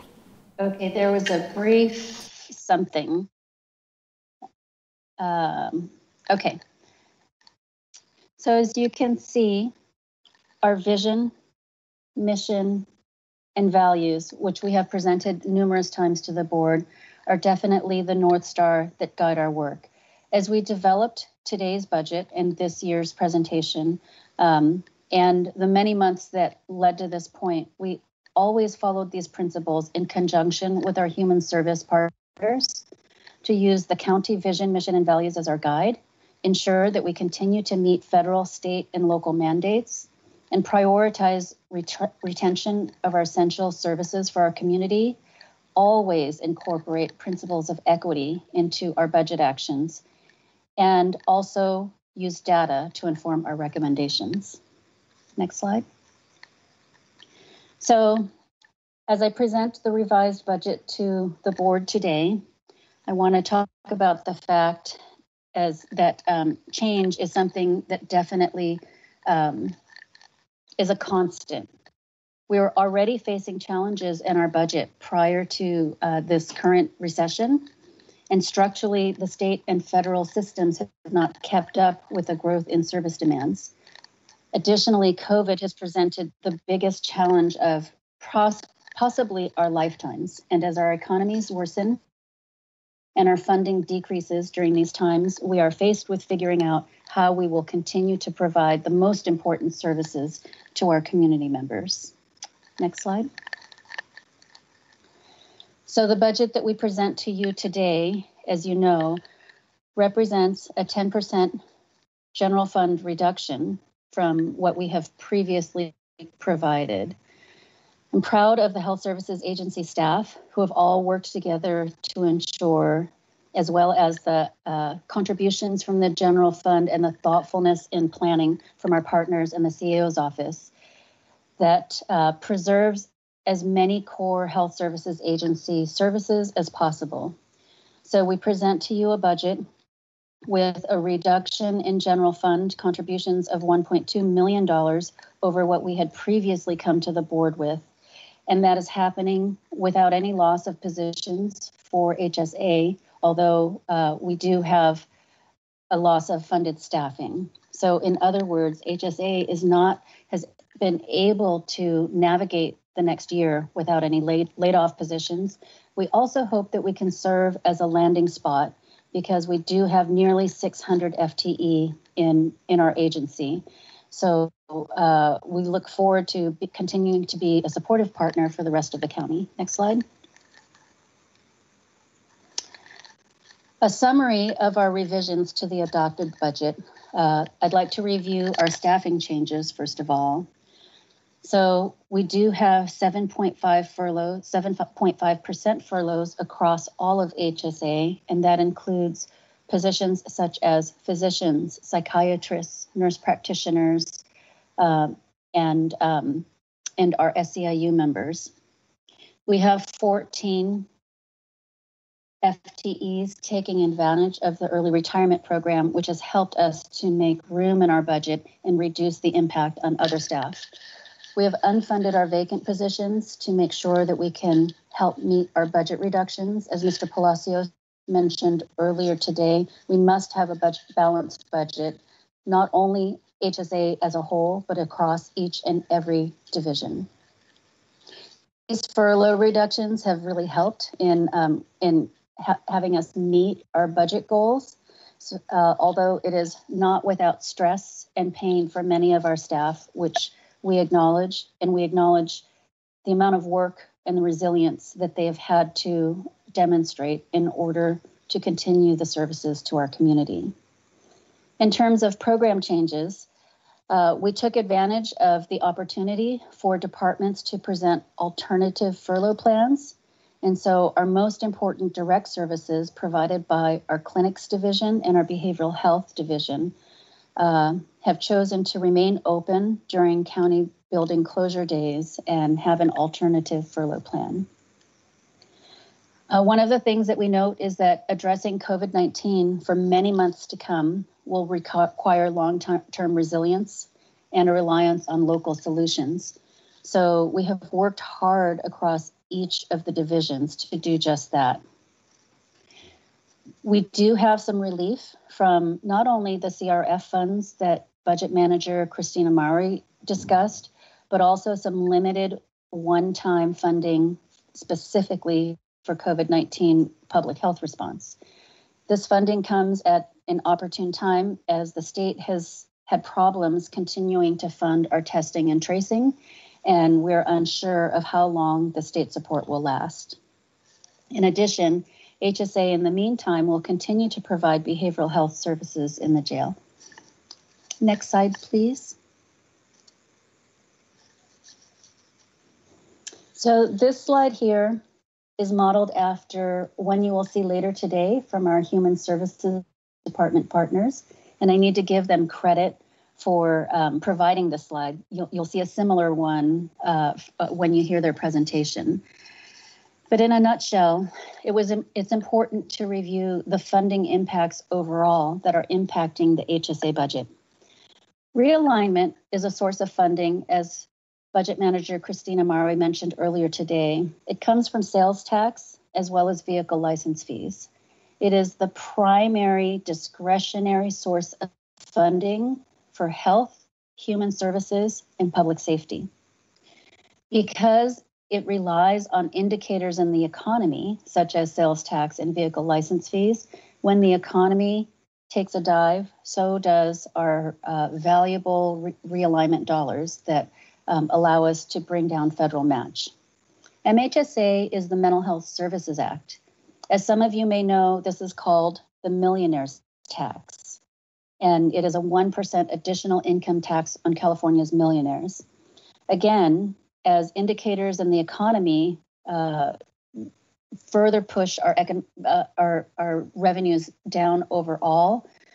The state has projected a dramatic decrease in Mental Health Services Act funds, and Mental Health Services Act are a key portion of our behavioral health services, and really fund not only our own programs, but many programs that we support our community partners with. With some good news, the Thrive by 3 program, particularly the portion implemented by Public Health, will remain static, and Human Services Department has pledged to use some of the dollars from the state that have been designed to stabilize their CalWorks programs to ensure that our Thrive by 3 programs remain sustainable. In addition, our clinics division is a federally qualified health center that gets reimbursed by Medi-Cal at an enhanced rate. So we are grateful that we have the capacity to continue serving our community and maintain the revenue in the clinics. I had mentioned earlier that there are CARES Act dollars, and there are a number of different funding streams labeled CARES Act. So we are benefiting from the board allowing health services, as well as many other county departments, to utilize these funds to improve our COVID response, as well as assist community partners and nonprofits in supporting the needs of our community. Mr. Palacios earlier today talked about realignment trigger. We're also grateful for the county to have put aside contingency dollars in the case that the federal government doesn't come through with the $250 million that our state budget is relying on. So our state budget has approved $1 billion to backfill all of the county's realignment dollars. However, $250 million of that $1 billion is dependent on federal dollars coming through, which are yet to be undetermined. If those federal dollars do not come through, HSA will still be protected with the forethought of our own county in putting aside contingency dollars. So on the right-hand side of this slide is really a pictorial of what I've recently described. Realignment is divided into 2 different pots of dollars, one from a methodology that was implemented in 1991, and another one from a revisit of the realignment methodology in 2011. Together, those 2 pots of public discretionary funds for health and human services are incredibly sensitive to the economy. So what I want to make note of in this particular slide is that although our state and our county has taken really, really important measures to ensure that our realignment dollars are backfilled for 2021, if the economy continues to take the direction that we anticipate it will in the months and the years to come, that this important source of public funding for health and human services will also continue to decrease, and it's important for us to plan around that. Next slide. So now I'd like to talk a little bit about the operational impacts of the budget that you see before you, and emphasize that these are the reasons why we're focusing on resilience. The Merriam-Webster Dictionary defines resilience as an ability to recover from or adjust easily to misfortune or change. My only caveat is that I would say that this hasn't been an easy road, but I know that it's a road that none of us have given up on. And for that reason, I feel like all of the staff at HSA, the CAO's office, the board, and all of our county departments, along with our community, have definitely demonstrated resilience.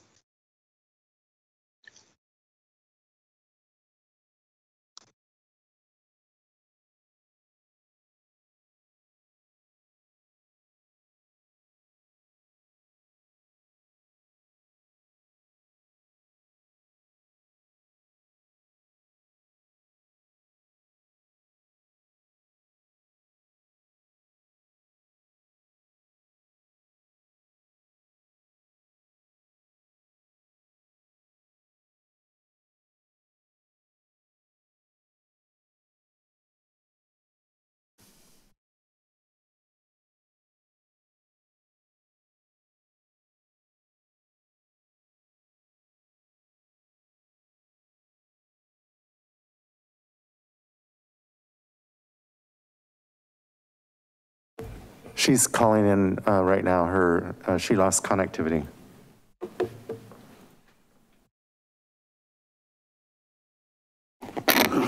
Oh, who's that guy in the picture there?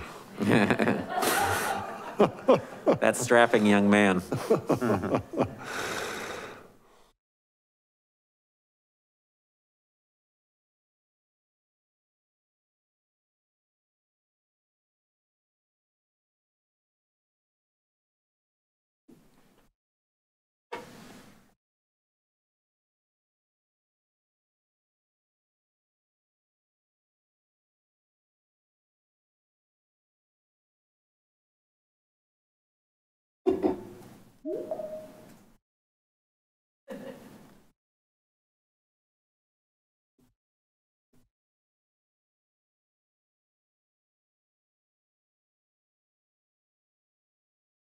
Okay, Hi, everybody. I apologize. You warned us. Is everyone able to hear me? Yes. Yep. Yes. Okay.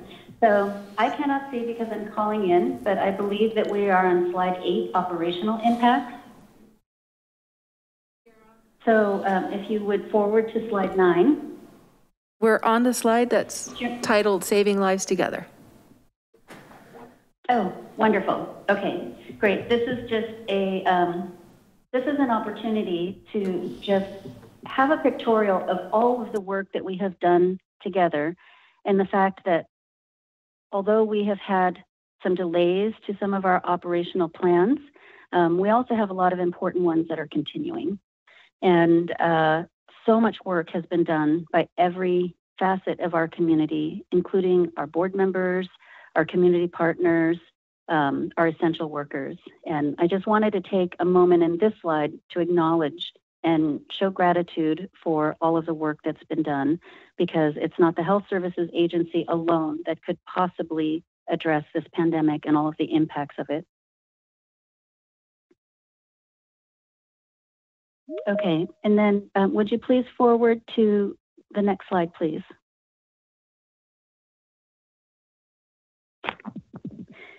And so it was important for our agency to just remind the board of what we had come to you in June regarding our operational impacts and delayed objectives. Although there are some things that we have had to put on hold, we feel that it's really not going to be an issue for Health Services Agency, as we have had to pivot and really focus on what is at hand for the day, and that really has been preparing ourselves financially, programmatically, and principally for the future. Next slide. So moving forward, we do plan on continuing some important operational plan objectives. These include access to care, continuing to improve clinic wait times despite COVID, ensuring that we bolster child crisis services, continuing to optimize our resources, including the ability to draw down the maximum federal funds for much of the work that we do to serve the Medi-Cal population, and continue to improve our systems around oral health. Next slide. So as we draw to the close of my presentation, I wanted to ensure that we had the space to discuss opportunities as well as uncertainties that we face in the future. Many of us have talked about equity. I want to assure your board that equity is at the forefront of everything that we do in Health Services Agency. As we have addressed the pandemic, we've looked at the social determinants of health and invested heavily in our communities, particularly in South County, most impacted by COVID. This is not a departure from how we work every day, but it's also a reminder that going into the future, equality does not mean equal.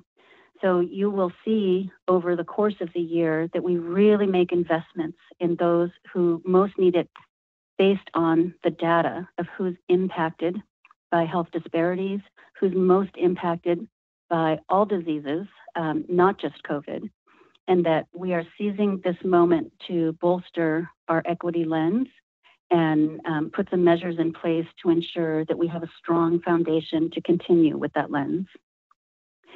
I think a few of us have talked already today about the CARES Act and local investments. I just wanted to let the board know that going forward, many of the requests that we have made as departments, not just Health Services Agency, but the Human Services Department and many other departments have an eye towards providing these essential funds to many, many community organizations and partners to help bolster the health and well-being and the economy of our communities.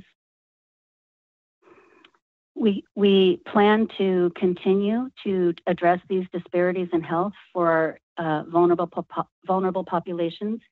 But as I have discussed before, much of our discretionary funding, public funding, is tied to the economy. And we are in this incredibly ironic situation that we experienced with the Great Recession, in that because so many of our discretionary funding streams are tied to how well the economy does, when the economy takes a dive, our funding takes a dive. Yet that is the time when health services and human services and public safety are most needed, more than ever before, and the demand for our services rise. So looking forward, we have a budget that has been difficult, but keeps in mind that we want to preserve services, especially for 2021. Much like the county overall budget, what we have done is chosen deliberately to utilize many of the tools available to us and much of the funding that is available to us over 2 or 3 rolling years, and invest it in 2021 so that our staff remain as stable as possible, so that our partners do not experience dramatic decreases in funding, and that at this time of uncertainty in a year that's definitely going to be the most challenging for all of us, that we don't pull the rug out from our own services or our partners, and ensure that services are sustained as much as possible.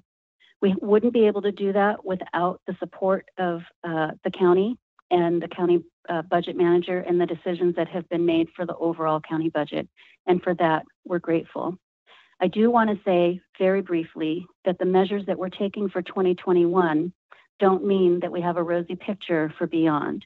So we'll have lots of work to do this coming fiscal year to plan for what we anticipate to be even more funding decreases if nothing happens to bring us some longer term relief from the state and federal government. But we're prepared to do that work, and we're prepared to revisit our budget principles that I talked about in the beginning of this presentation and be guided by our vision, mission, and values.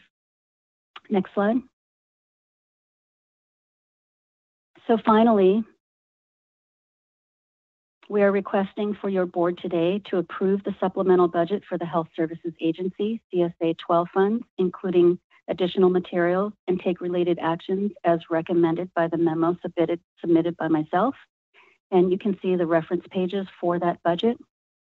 And with that, I would just like to close with an opportunity for the board or others to ask questions, and also just express a huge, deep gratitude for all of you, but especially all of our staff who have shown incredible resilience and fortitude, and will need to continue doing that. Much appreciation to everybody. Thank you.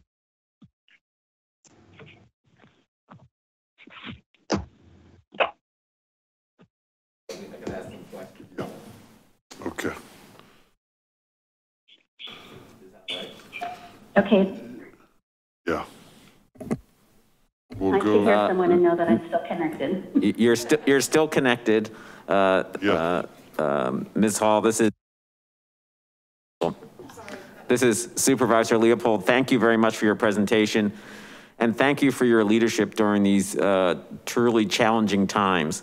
You've proven to be not only an effective administrator, but your ability to be out in the public, to talk to residents, to talk to other elected officials, to talk to state officials have benefited our county and has helped improve our response and make sure that we're doing all we can to limit the spread of this virus. I appreciate all the work that has gone into the budget.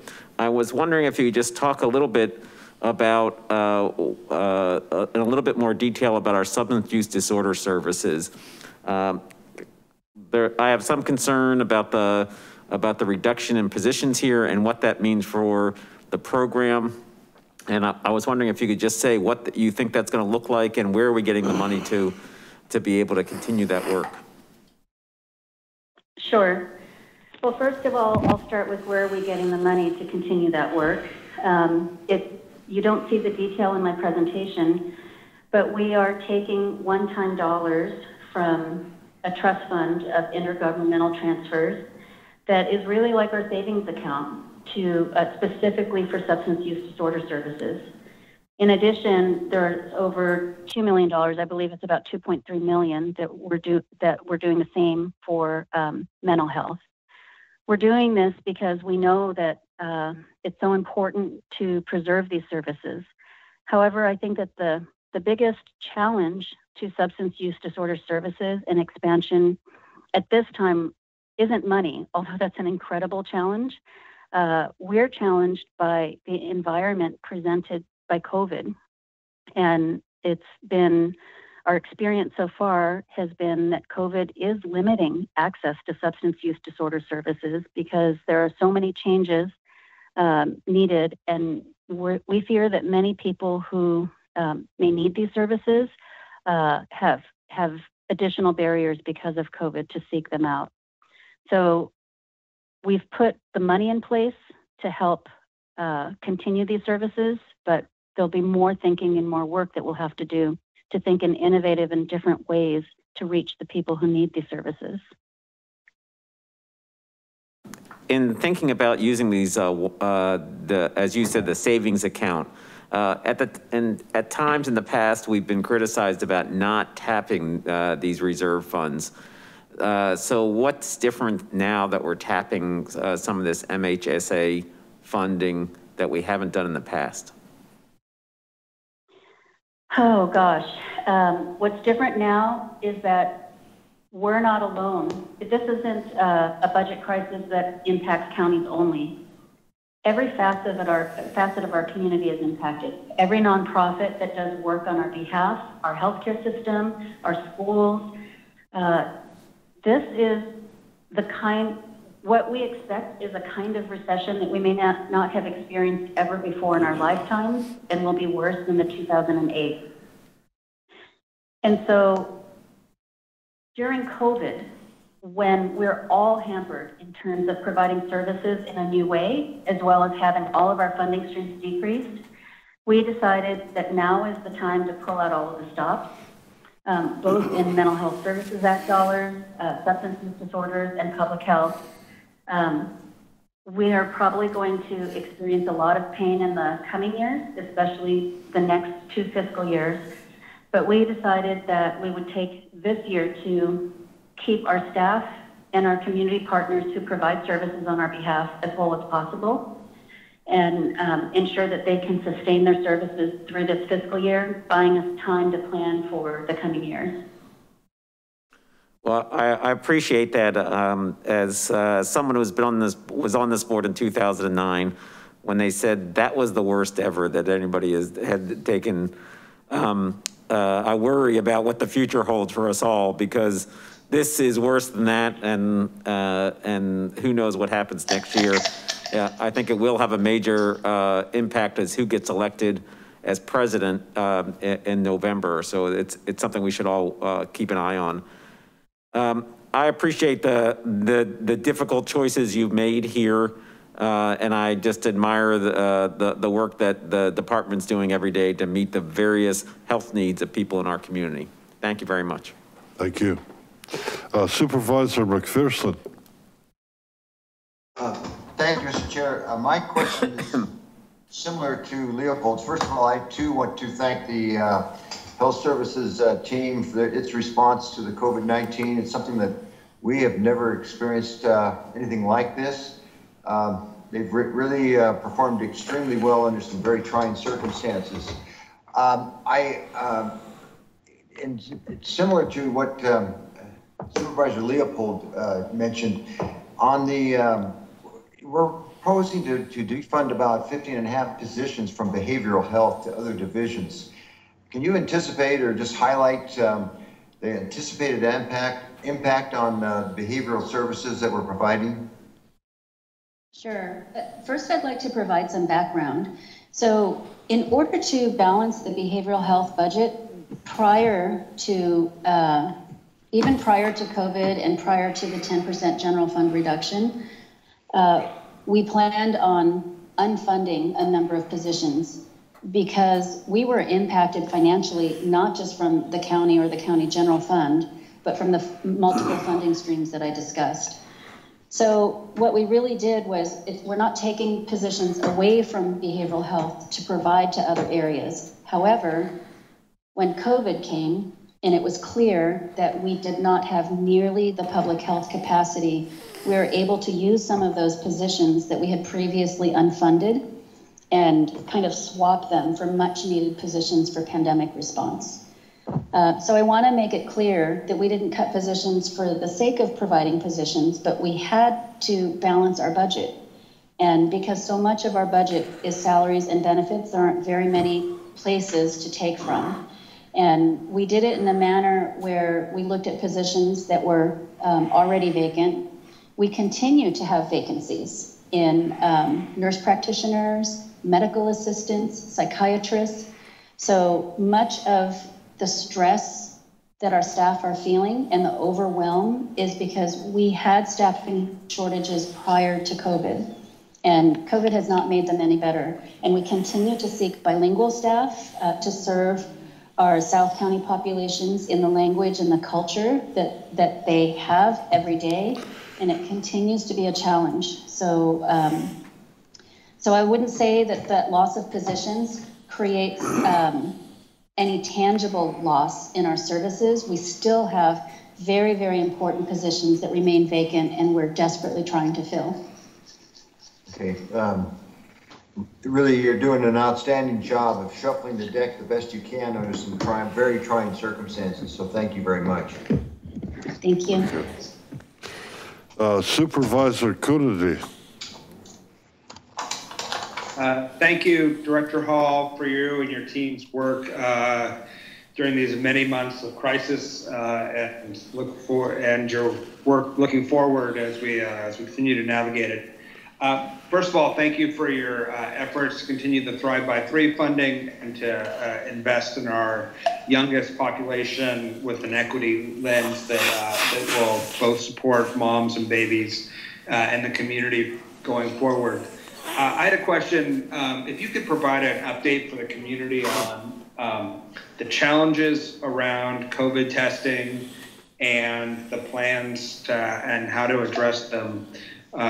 You've been doing heroic efforts to try to figure out to get more capacity, even without federal leadership or support. Can you give an update to the community about COVID testing? Sure, I'd be glad to do that. So as many of you may know, the state and federal government has really fallen short in being able to provide local counties with the testing capacity that they need. And these are infrastructure challenges and shortfalls in the state and federal system. So what we've decided to do in Santa Cruz, and we started work on it a little over a month ago, for a couple of months we've been working on this, is create our own system of multiple redundant ability to test. And so we are using some of the CARES Act dollars slated for public health to do 2 things: invest in UC Santa Cruz and their recently certified lab to triple their ability to provide testing. The other thing that we're doing is we're buying lab equipment that is not popularly used by the federal or state government and doesn't rely on the supplies and the supply chains of typical equipment, and providing that to our healthcare system partners as well as the online clinic. So what we will have in what we hope to be a short amount of time, but it will take several weeks to build up to that point, is the increased capacity to test locally in a manner that has backup systems in case one of the hospital's lab equipment or increased capacity to test breaks down, and vice versa for UC Santa Cruz. Additionally, some of you may have heard threats of the OptumServe site at Ramsey Park potentially being closed by the state at the end of August. The state has let us know that they will continue those contracts through the end of September. And one of my roles at the state is to sit on the steering committee of the State Testing Task Force. And I've been really vocal with my 2 other local colleagues on that task force for the state to continue the OptumServe test sites, however, reimagine them in a way that really serve our communities. So it's possible that we will maintain our OptumServe test site beyond September, but it's also highly possible that if the state takes our recommendations into account, they will better serve our public health needs. One important thing I want to say about OptumServe is that right now it pretty much tests the worried well. We have about a 1% positivity rate there, meaning a lot of asymptomatic people who have no risk and don't have COVID are going to that site, while we have our hospitals and our healthcare system folks struggling to test patients. We're struggling to test those who are known contacts of, sometimes household contacts of those with COVID. So I'm confident that as we navigate through the coming months, that we're going to build this local system of testing that doesn't rely on the state and federal government, and that this is also not to replace the OptumServe site, but to look far into the future. We cannot go back to school, we cannot go back to normal unless we have a robust system of testing for our teachers, our students, our workers. So my hope is that this work that we're doing right now sets us up to reopen our economy in that way, because we want all of the sectors of our communities and economy to be safe, and that's going to depend on our ability to test. Thank you for that question. Thank you. Okay. Supervisor Friend. Thank you, Chair. I don't have any questions to add because my colleagues asked them. I just have a quick compliment to Director Hall and her entire team. I think that across the country, many people really didn't know what public health did in actuality. They just had a concept, except for those that had already been receiving direct services from them for so many years. And this has really highlighted the massive lack of investment in the world that you exist in, that we all exist in, but also, to me, it's really highlighted the talent that we have here in our county, the team that you've put together, including yourself, to really help guide us through this difficult time.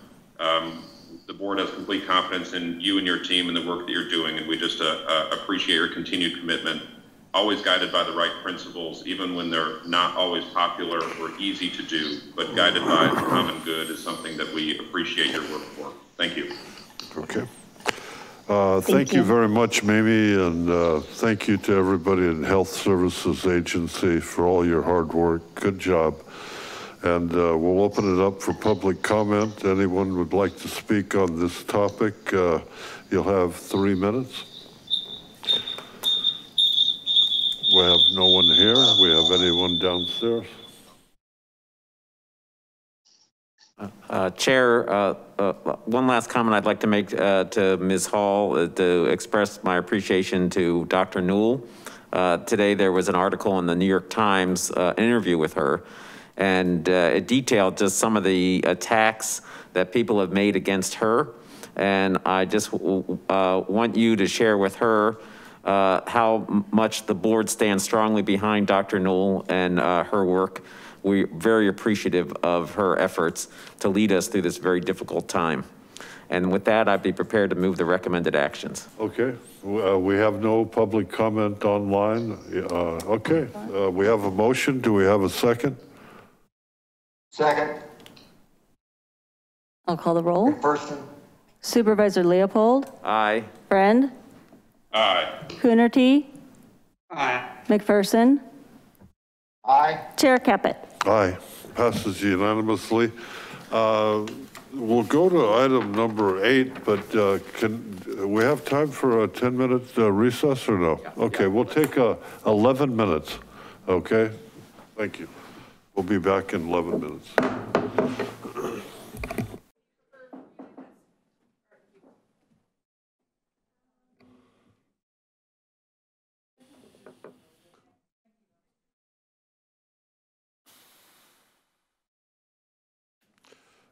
Item number 8, consider the 2020-2021 proposed budgets for the child support services and outlined in the reference budget documents and memorandum of the Director of Services, of Child Support Services.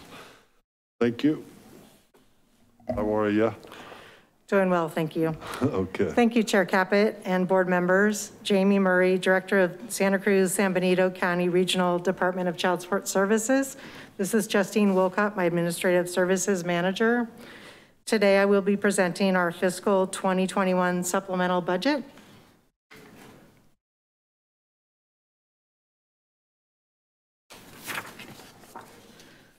So I will be walking through our revised budget, operational impacts, recommendation, and expressing appreciation to the departmental staff.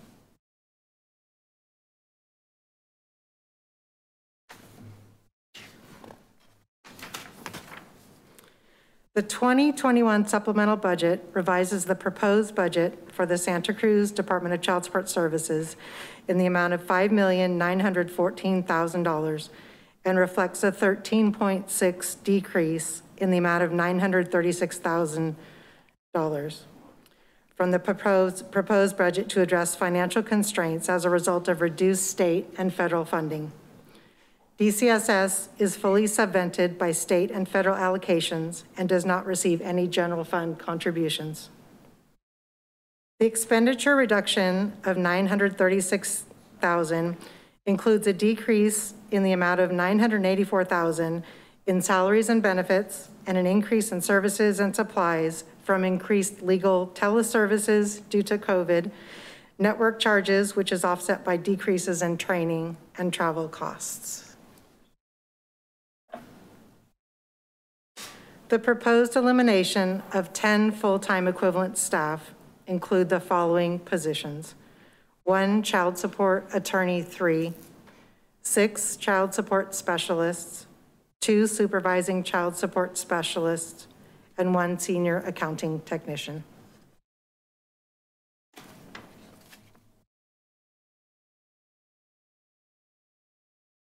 State Department of Child Support Services commissioned a level of effort study which provided guidance to local child support agencies on the number of full-time equivalent to caseload ratio. New statewide allocation methodology considered salary and benefits, operational overhead and expenses, cost of living, and caseload to full-time equivalent ratios. Santa Cruz is considered overfunded compared to some other counties and is receiving a reduced allocation. This will cause caseload ratios to increase.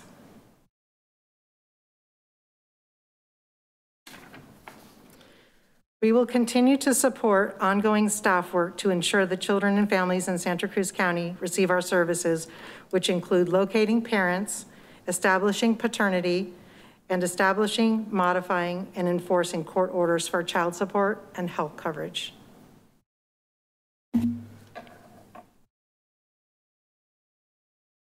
Staffing reductions and furloughs will have an impact on our service delivery. We are currently strategizing on how to best address these impacts. We have started to look at a more even distribution of workloads, realigning the program team assignments for establishment, enforcement, interstate, and legal. We plan to support additional in-house training for staff and provide additional resources.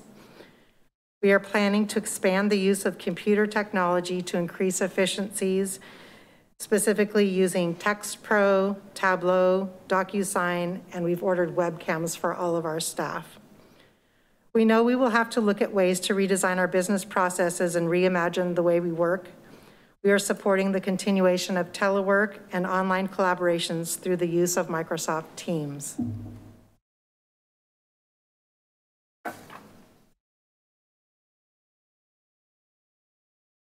We have 4 operational plan objectives, number 59 through 62. The first, number 59, the client satisfaction survey. We have developed a survey and are currently tracking client satisfaction responses. Number 60, child support payments, and 61, unpaid child support. We expect both of these objectives may be impacted due to COVID-19. We've had court closures, we had reduced customer service hours in our lobby, and the proposed workforce reductions. We will continue to do our best and monitor progress. The last objective, number 62, parent employment. Due to the economic environment caused by COVID-19, we do expect this objective to be impacted and are looking at a completion date extension to 2023.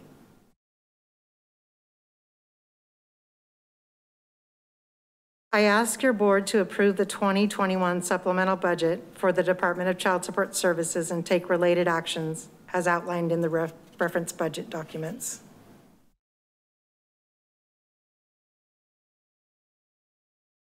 At this point, I would like to extend my appreciation to the employees of DCSS for their continued dedication, professionalism, and commitment to serving the children and families of Santa Cruz County. For the federal fiscal year through June 2020, we have distributed over $11.3 million in child support collections to the families of Santa Cruz County. I would like to thank the staff involved in the unfortunate position eliminations necessitated by the state funding reduction. These 10 employees have provided a collective long-term amount of service, years of service to the citizens of Santa Cruz County, conducted with exemplary dedication to duty, operational excellence, and heart. I extend to them my deepest appreciation, respect, and gratitude for their time as part of our DCSS team. I would like to also thank all DCSS staff for sustaining significant furlough reductions to their salaries and for bearing upcoming challenges to address impacts of reduced staffing. I thank our collaborative team for being well able to rise together to find new strategies for enhanced teamwork and efficiencies to create new ways of providing caring and effective public service.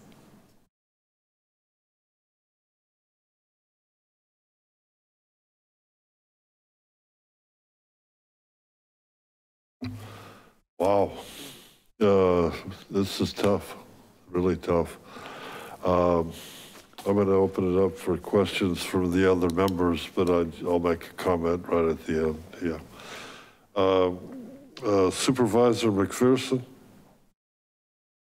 Yeah, thank you, Ms. Murray, for delivering probably the toughest budget situation we have in the county of our multi-million, $100 million budget. I want to reiterate that these cuts originate from the changes in state funding formulas, and I really appreciate any efforts being made to support these valuable employees with possible reassignments. I know you're trying to do that to the best of your ability, and any other steps you might take. So thank you very much, and this is one that I hope we can really lighten the load or lessen the critical cuts that are taking place. Services very much needed. Thank you.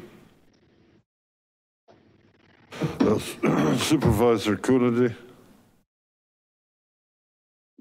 Thank you, Mr. Chair. I guess my only question would be, based on this state study, one, do we have a sense that they would do any reconsideration? And what's the process or timeline for that? And two, for the counties that are providing similar case management with fewer staff, what have we learned from them about their processes to ensure that the families in need are going to get the services they need over the coming years from us? So this level of effort study was conducted over the past 2 years, and it's been done in conjunction with a statewide overhaul of the methodology for the child support program. We've been flat funded for 20 years, and each county had the budget that their DA had at the time we transitioned out as family support into our own independent departments. And so that methodology had never been looked at. So those counties that had very strong DAs started with, not substantial, but with a solid budget. And there were many counties, particularly like in the Central Valley, that were severely underfunded and have been for many years. So this effort was undertaken to try to more evenly distribute the statewide allocation across the entire program in California. The guidance that was provided took a look at, as I mentioned, the cost of living, salaries and benefits in each county, the overhead and expenses, and they took a look at, you know, the number of positions in each category within our department that they felt each department would need. So I don't anticipate that that will change again anytime soon. I think there may be some adjustments to the allocation methodology, but I don't foresee us getting additional funding anytime soon at this point.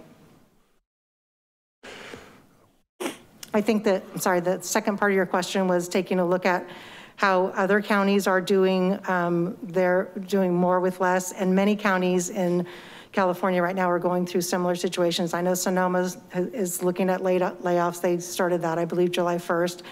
And so I'm going to be working with my colleagues to try to develop strategies to share resources, learn from them, share tools if we can, and try to figure out how we can, you know, provide uniform services throughout the state of California for the child support program. Thank you. Okay, Supervisor Friend. Thank you, Chair. Actually, Supervisor Coonerty asked the exact question that I was about to ask, so I don't have any additional questions to ask right now. Thank you. You bet. Yeah, Supervisor Leopold. Thank you, Chair. This is indeed a difficult budget to share, and it is distressing that, especially at this moment in time, that the state would be looking to make such big changes in a program such as this. The loss of 10 staff members is significant. I don't think that anybody felt like they had low caseloads in your office.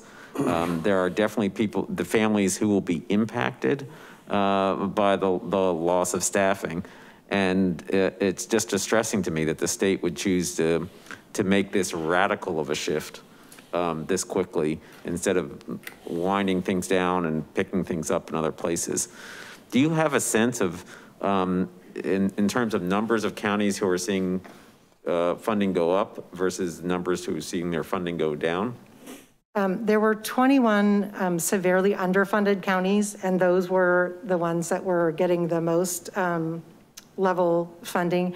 Some counties remained relatively static within a 5% or so reduction, but we're probably bearing, you know, one of the largest brunt. Wow. In terms of our caseload, our caseload for the number of staffing that we have is one of the lowest in the state. So they're trying to get us to a more level playing field.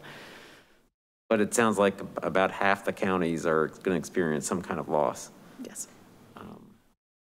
And the last time that the county general fund funded these positions was like 1991. I mean, I don't know whether that's when this change happened in terms of the. Well, I know we transitioned out of the DA's office around 2001. 2001, I think Santa Cruz did. So prior to that, it was family support, and it was under the district attorney's office. Sure. But I don't know if that was general fund. Yeah, I'm not really sure. It's a very difficult situation. We've been trying to work very closely with personnel to try to support our employees, and it's a very, very difficult situation. Yeah, I mean, it's unfortunate that we didn't take the time to work with our assembly members and state senator to try to get them to recognize the impact that this would have in our community, and to try to get them to be our advocates up in Sacramento. because, you know, at least for me, the first time I heard it was when this funding, the severe cut was happening, and it was a missed opportunity to do some lobbying. I hope that we can work hard to find other places within the county government. As we heard from one of your employees this morning, very talented, committed public servant, and it would be great to still have that as part of the county family. Yes, I'm hoping that as well. Yeah, at a time where you're getting more pressure to do, and people are suffering out there, especially the children, you're talking about cutting your staff, you're cutting your budget, everything. I had it written down, but I can't find it. How many positions are you going to lose? 10. 10, right. That's 10 filled positions. That's huge. It is. It's 24% of the staff. I know. I mean, we get pressure and criticized for cutting. To me, 10% is the limit, but you're talking about 13% or a little bit more. And is there a deadline on those 10 positions? Is it an October 2nd? At midnight, the jobs are limited? Well, we've budgeted according to proposed layoffs effective October 2nd. If that were to shift, we would have to make some adjustments in our budget. So Chair Caput, this is Carlos. I just wanted to emphasize again that this decision is not being made by us. I know. This is a state decision. This budget is fully funded by the state and federal sources. There's no general funds that go into this budget. This cut is being made by a state decision, and we really don't have any alternatives given that it's a fully supported state and federal budget. So I just wanted to reemphasize again that this was not our decision. This is a state decision. And this is not part of the positions we're talking about on people losing their jobs. It is part of the 39 positions we're talking about. So out of that 39, 10 of them are these positions. But again, it's out of our hands. This decision was made at the state level, and we did not have any discretion about it because it's a fully funded state and federal program. Okay, but the people that are facing losing their jobs, we're trying to find other positions for them. Yes. Okay. Yes. Then the other one is, are we able to, well, October 2nd is it seems to be the date. Yes. Where the hammer falls. Yes. Can we make that like November 2nd? Well, we'd have to cut somewhere else. That's the problem. There's no funding. This does not receive any general funding. This is state money. I know. So the state has made the decision. We have to balance the budget. There's no money to extend those positions. You would have to cut somewhere else in the general fund to do that. Yeah.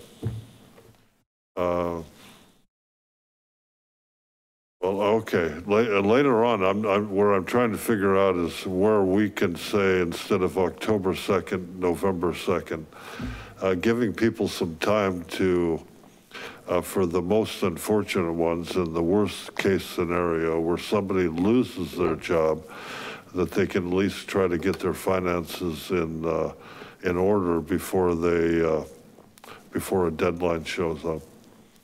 Would that be now or is that later that we talk about that? Well, the decision to do something like that, you could make on the 18th of August when we approve the final budget. And that would be a decision of having to use general fund contingencies or general fund reserves for that purpose. Because we're talking about 2 pay periods, basically. Bi-monthly, they would get 2 more checks until they, okay.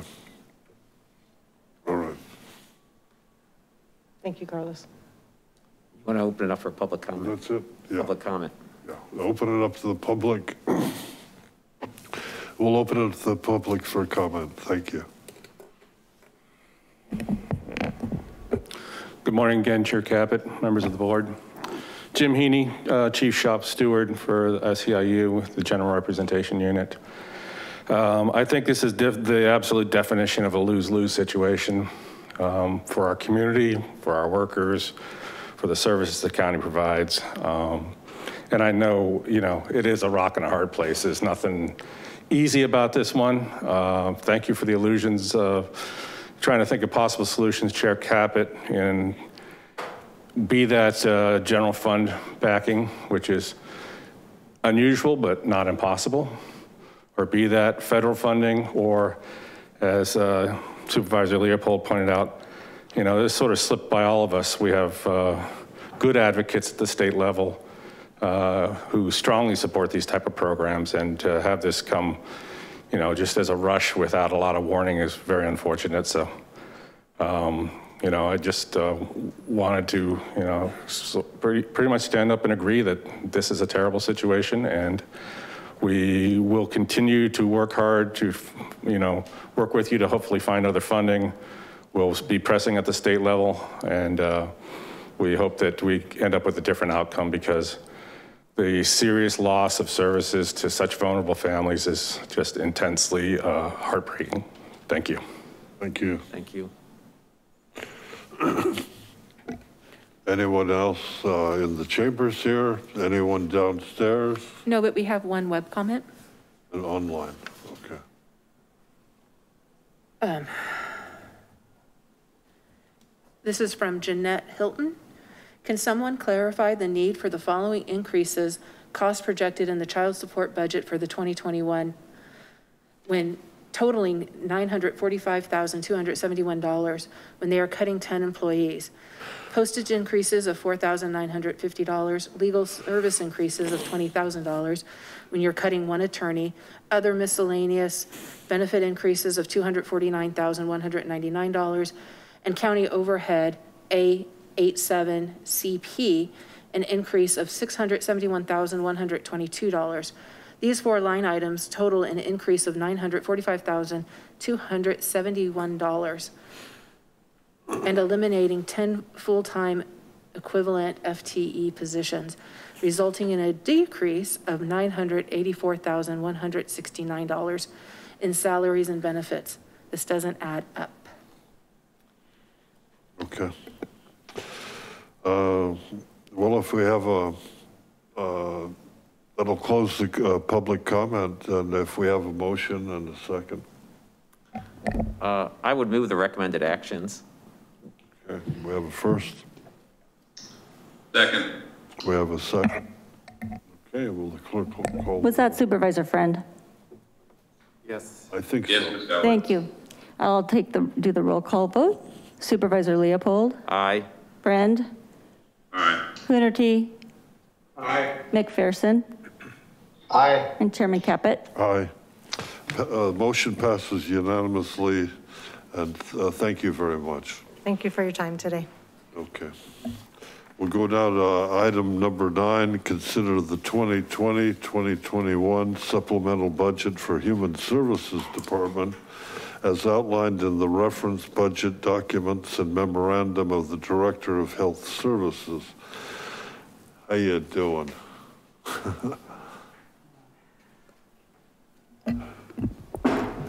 Well, you came to us just about the time, a little bit before the pandemic hit, and welcome to Santa Cruz County and all the problems we're having. It's his fault. Well, I guess a little levity after that presentation. That was very heavy.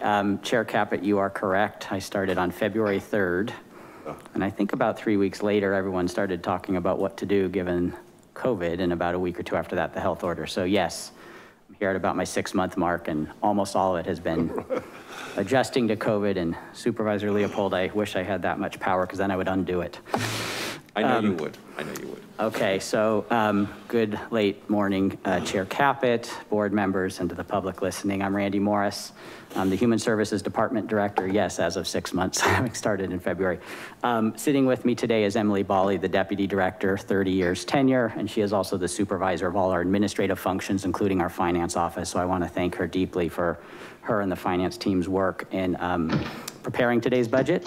And I also want to take a moment to thank the County Administrator's Office. For those who don't know, any county government budget is done in concert and in collaboration with the CAO, and they have helped us. Oh, thank you. Okay, is that going through better? Yeah, you're okay. And they have helped us tremendously in preparing this budget. And I want to give a special thanks to Christina Mowry, the budget officer, who has been tirelessly responding to not only our department's questions, but many departments' questions during a very difficult time. I actually have the pleasure of being here to present two budgets to you. And this one is the Human Services Department.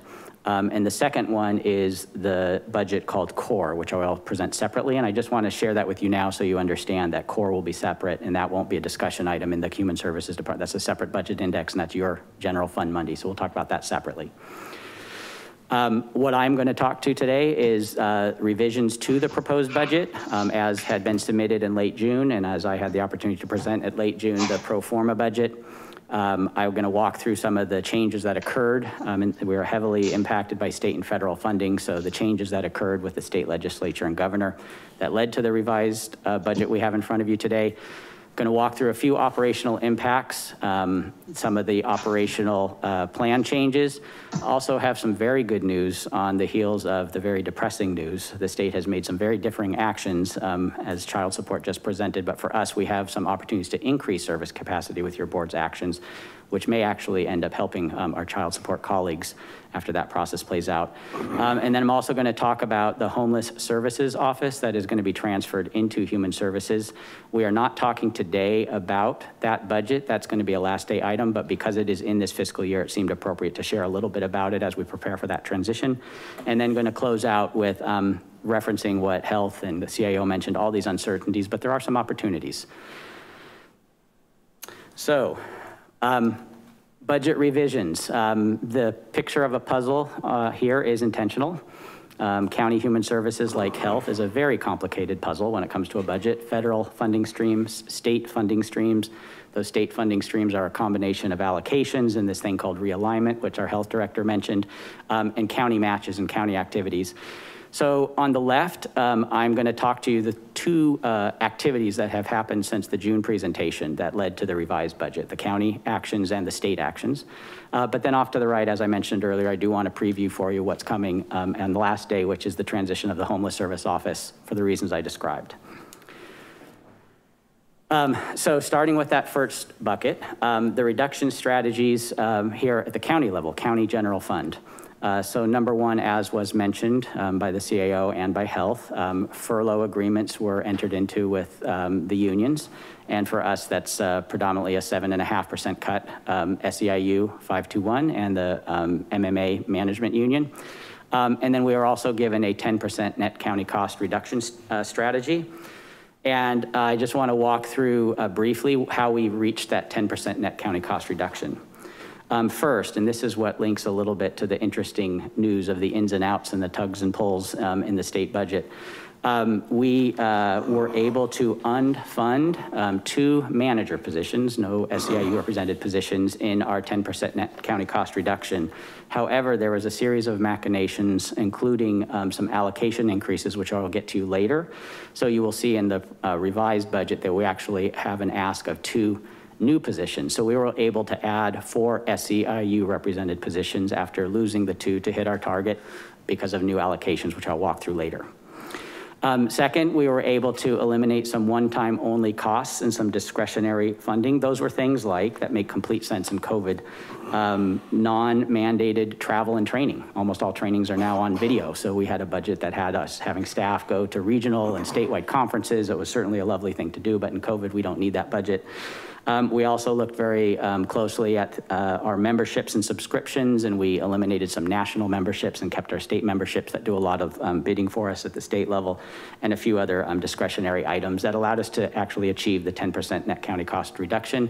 And I want to underline, with no layoffs and no adverse impact on services to the community, the things that were listed here were administrative functions.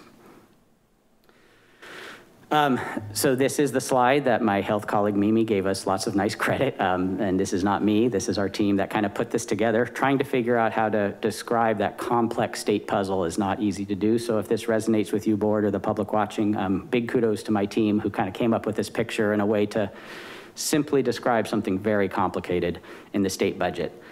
So on the left, we are a very complicated division and department that has a number of different programs that come from various state buckets. And all of these listed to the left, our CalWorks program, our CalFresh, formerly known as food stamps, Medi-Cal or Medicaid at the federal level, all our child welfare, foster care services, and all of our adult and aging services. In the May revise, the budget that we had to propose to you in June, there were a number of cuts and a number of things that were flat that we are pleased to report here. When you look for the human services budget throughout California, they were either restored, so they remain flat, or the good news, there were increases. So there were some cuts to adult services that were stayed. Medi-Cal remained flat, but we have very good news that a number of child welfare cuts came back. And then in particular, CalFresh and CalWorks. And this is a recognition of the state legislature and the governor, who made some very courageous decisions looking to the future where they're gonna have to brace themselves for some potential cuts forward. We got some pretty significant allocation increases, and I will soon talk about what we propose to do with that. And then realignment, this is a subject that is often, many hour plenary sessions at state conferences trying to explain this. So to give you a 60-second version, essentially in 1991 first, and then 2011 second, the state made decisions to take funding allocations that came to counties doing human services work and also health. And that used to have a very high state share and a very low county share. And then they quote unquote realigned that formula. And they had the counties take a higher share, but they replaced it with a funding stream, which was vehicle license fees and sales tax. So that means the county's ability to run these programs is heavily dependent upon the economy. And when people are buying less vehicles and spending less money, those funding streams go down. So what happened in the state budget was the legislature proposed a $1 billion backfill. And some of that's tied to federal trigger cuts. So the feds need to come up behind it. And that was very helpful for us in the county because it means there was less reliance on the reserves that, as Mimi mentioned earlier, we're very fortunate to have a county administrator and a board that's willing to support the safety net.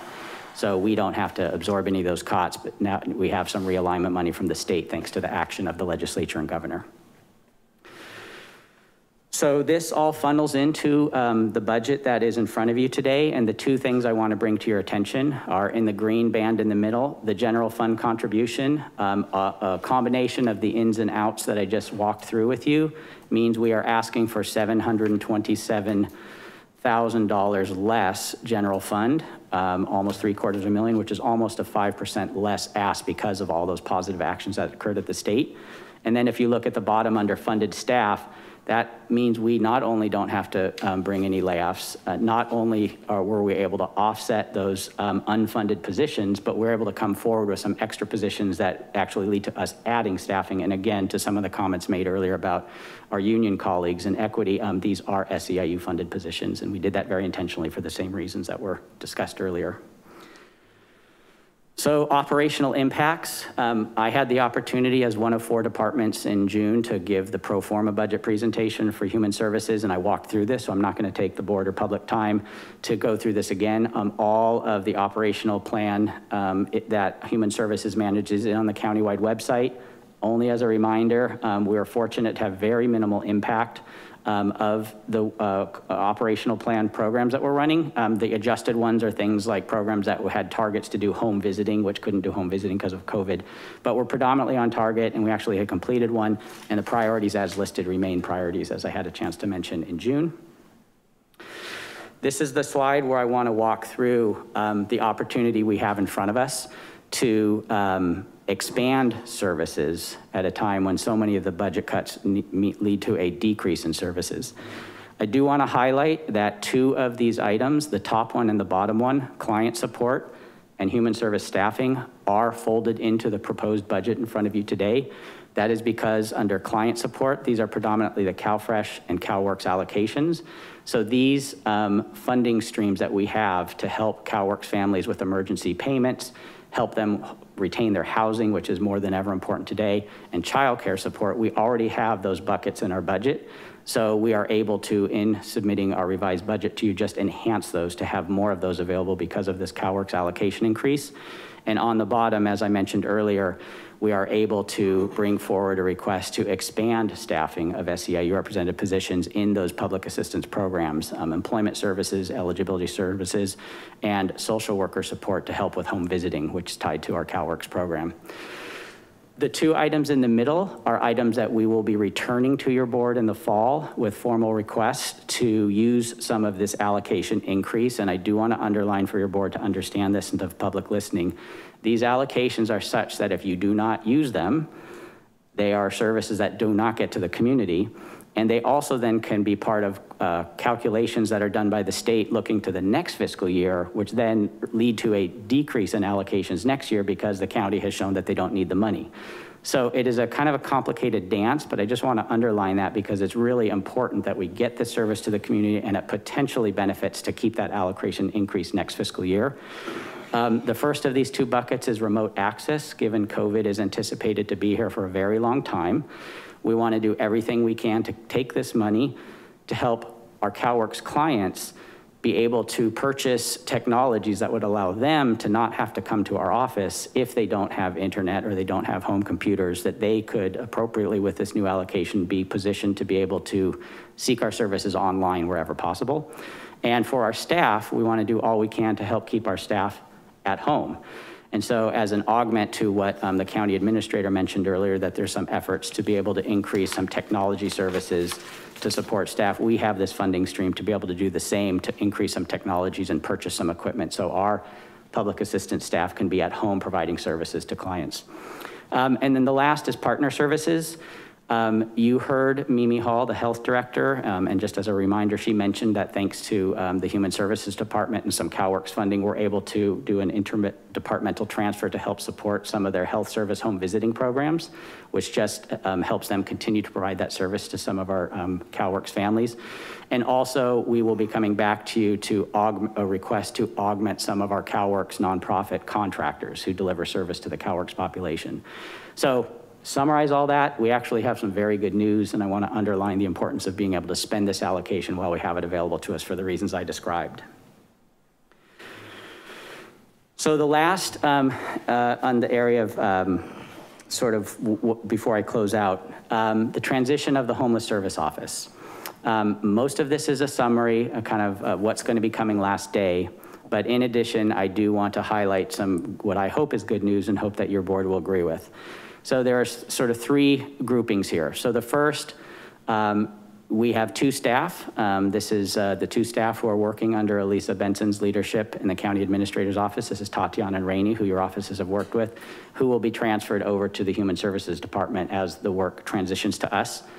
Second, your board has already approved in a previous board action the hiring of a new director for what we're calling the Housing for Health Office, and we're in the process of hiring and anticipate a new director starting in the fall. But in red, the emphasis is to highlight for you that we are actually going to be bringing forward last day a request for 2 additional full-time positions. And the good news is we have been able to find funding for the next fiscal year within the Human Services Department budget that does not require any general fund, nor does it have any adverse impact on any staffing or any services. Very good news.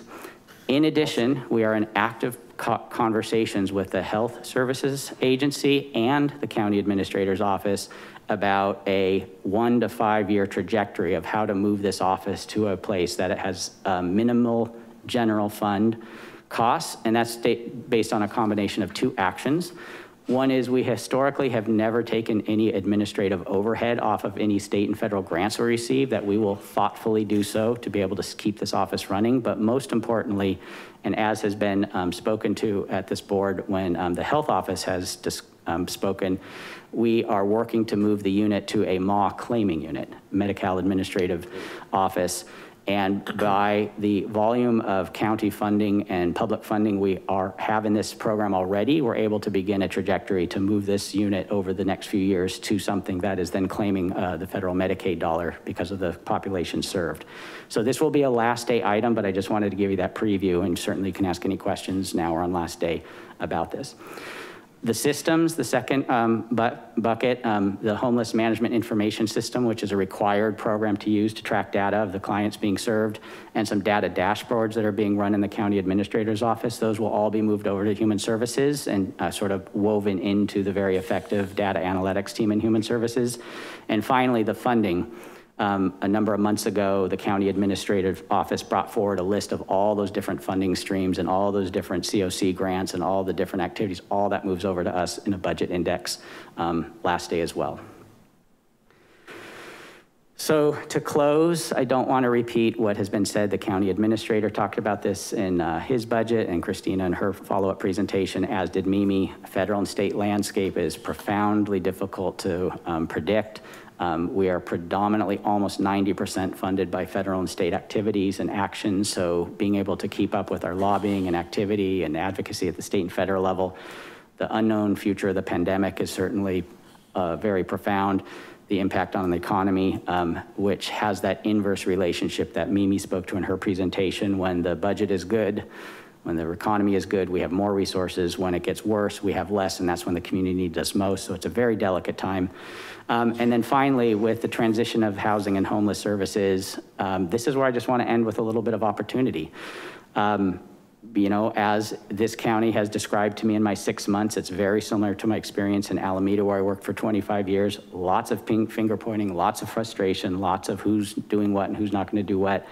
My experience has been there is certainly some tensions, certainly some confusion, but there is a tremendous amount of teamwork being done under COVID, and all the work we've done has been described to the board. And I was here last week with Elisa. There's a lot of opportunity to build upon the teamwork that's been done. There's a lot of opportunity to work with the state and the federal government to look at how communities can do better by those experiencing homelessness when we have resources and support.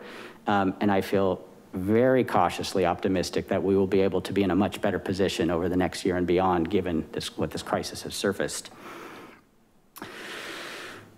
So I end with the formal request of your board to adopt the recommendations that are outlined on this slide in great detail. I'm not going to read through it.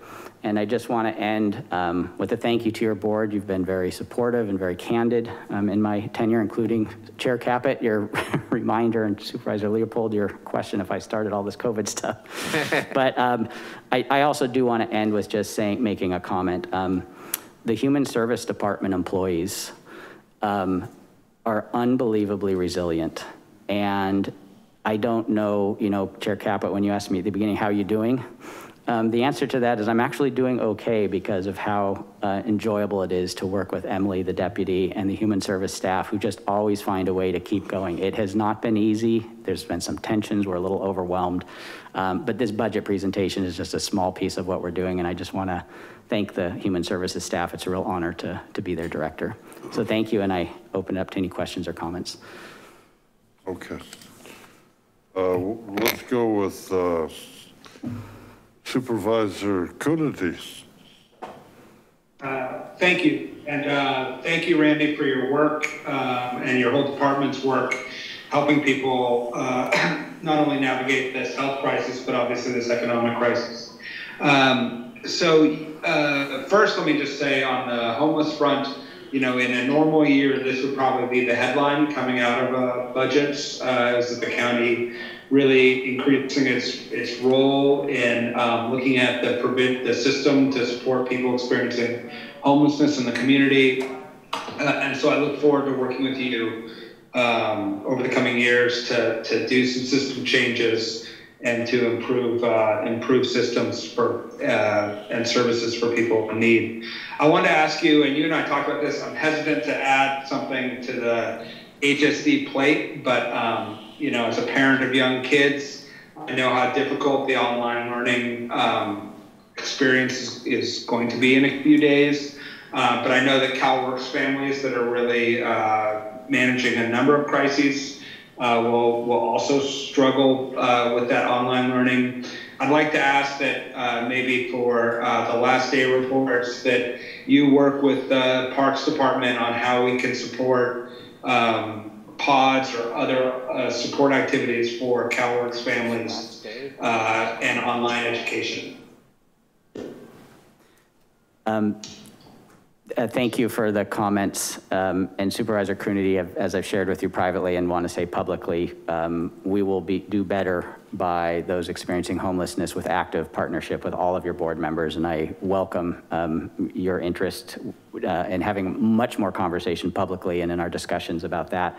And yes, we're happy to follow. There is board discretion as to how to act upon that CalWorks allocation. When we mentioned, as long as it's within the allocation and it's audit proof, we'll take your directive to work with Public Works. And I just need a minute after this hearing to figure out what we can present at last day versus what we'll bring back to you in the fall in terms of a formal contract, but we'll work with you and the full board on that request. Great, and it's okay if you can't get it by next Tuesday. That online tool starts this week. Anything we can do to do it sooner rather than later would be appreciated. Heard, and we'll reach out to Parks right away. Supervisor Friend. Thank you, Chair. Thank you, Randy, for your work and also for just your general accessibility. I feel like I don't have a lot of questions because you're always available for me to ask them at any other time, but I recognize that we don't get an opportunity to thank your team enough, and a lot of them work in remote locations that don't necessarily interface with the board as much as I would like to be able to do, but there's no greater need than what your department and health are doing right now. The net couldn't be more essential, and unfortunately I wish I could say that there will be the world above us from the federal side would be coming down with a great relief, but I just haven't seen that happen. But yet you and your team on the ground are really making sure that people within our community have some of these stresses alleviated a little bit. It really speaks to the importance of the safety net, which I know the board is always valued and this community is always valued, but it needs people on a day-to-day basis making those contributions to ensure that human touch actually occurs. So please do pass on to your team that their work is not just valued. We recognize how essential it is, and we recognize how stressful it is working in those frontline positions right now when people are taking a lot of incomings, a lot of stress about the inability to get certain benefits, the delays in times and things that are outside of your team's control. But we hear nothing but compliments about the end product, and I want people to recognize that role is essential, and your team's role is essential. And I just want to thank you for that. Supervisor McPherson. Thank you, Chair, and thank you, Mr. Morris, for your presentation on a self-described complicated dance. You know, that happens when you depend on 90% of your funding from state and federal sources.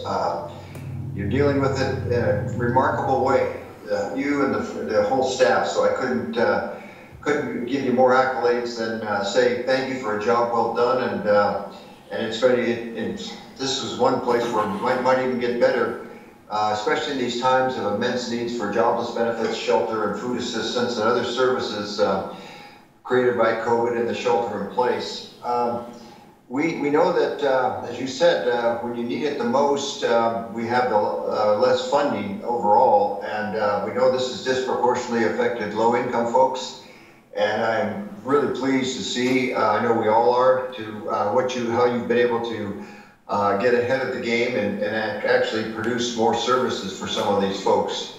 There's one question I might have better asked it in the consent agenda on homeless services, but can you tell me the status of the HEAP and CASH funds?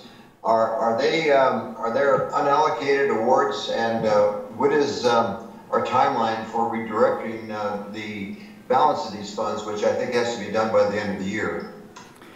So Supervisor McPherson, if you watch me talk slowly, it is because Rainey Perez from the Homeless Service Office let me know if there's any questions technically about, and here she materializes, that she would be available to answer these technical questions. So here she is. Thank you, Rainey. Hi, Rainey Perez, Homeless Services Coordinator. Yes, there are unallocated HEAP funds. I believe they are in excess of approximately 2 million, and we have just finished all of the fiscal 19-20 invoicing and the liquidations and figuring out how much to transfer from the trust fund. So I am updating the tracker on that, and we'll have that information probably within the week. On Friday, the 21st, the HAP board and executive committee will be meeting and reviewing how much of the funding is still available and what our immediate needs are. And what I would say is that we now have 11 months remaining to spend down the HEAP funds in particular. So the priority will be to get those funds to work as rapidly as possible on something that's an unmet need. And we're looking at things like the Armory and Poly Loft and ongoing Salvation Army operations, et cetera. So we were gonna prioritize the HEAP funds for the most rapid spending. If there are questions, input, or concerns ahead of that HAP meeting on the 21st, please contact me and let me know. And I'm happy to answer any other questions about it. Okay, thank you for that update. You're welcome. Supervisor Leopold. Thank you, Chair. Thank you for the presentation. It's a great example of one of our deep benches here in the county. The Human Services Department has always been able to give us good, clear, accurate information. I know that you review all your dashboards on a regular basis, and I just want to express my appreciation. You know, the department made a decision a couple of years ago to really try to increase access to SNAP services. It was a conscious effort, and it took a lot of work, and we're seeing the benefits of it now, and especially during this very tough time economically for so many people in our community. Having a good program where it's easy for people to access these services really makes a difference in the lives of so many people. So I just want to, what I call the spade work, which is, you know, all that work you have to do to put in so it's ready when when it's needed, really makes a big difference. So thank you for doing that. I also appreciate just the spirit to try to figure out new ways to not only help within the county family, but obviously within the community. My colleague brought up the issue of technology and CalWorks, and I've spent a lot of time talking with the superintendents of school districts at least in the first district, and they've done a lot of good work getting computers out to the families, setting up hotspots, getting them connected. And so I would recommend also just reaching out to the COE or school districts to leverage what they've already got going on. It could be a good opportunity to partner with the schools on something that we all care about, which is breaking down that digital divide that separates so many families from the access to services. On the homeless coordination, I'm gonna look forward to the additional information that we get, and also just the reconstituting of that effort.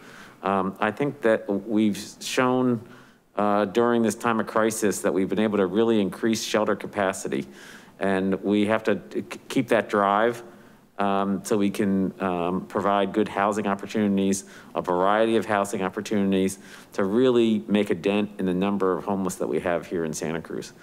So I appreciate the effort, and I know that we're counting on your department to both provide services to people in need, to help with employment as they work their way back into the workforce, as jobs become available, as they need to retrain for those jobs.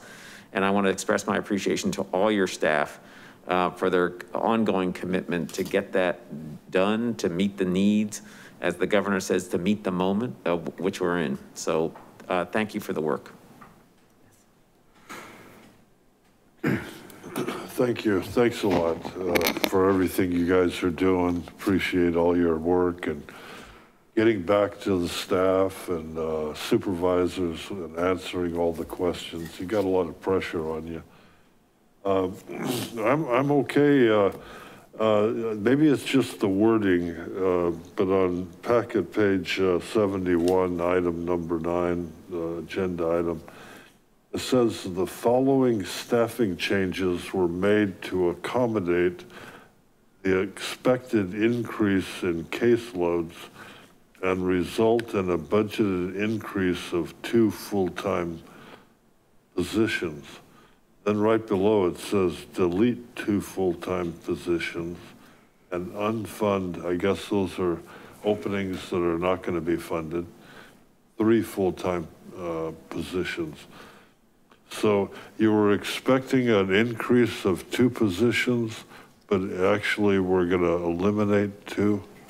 Yeah, there is a very complicated set of machinations that to simplify what has, to be quite honest, taken us 3 or 4 times to walk through with our budget office. It's all very clean.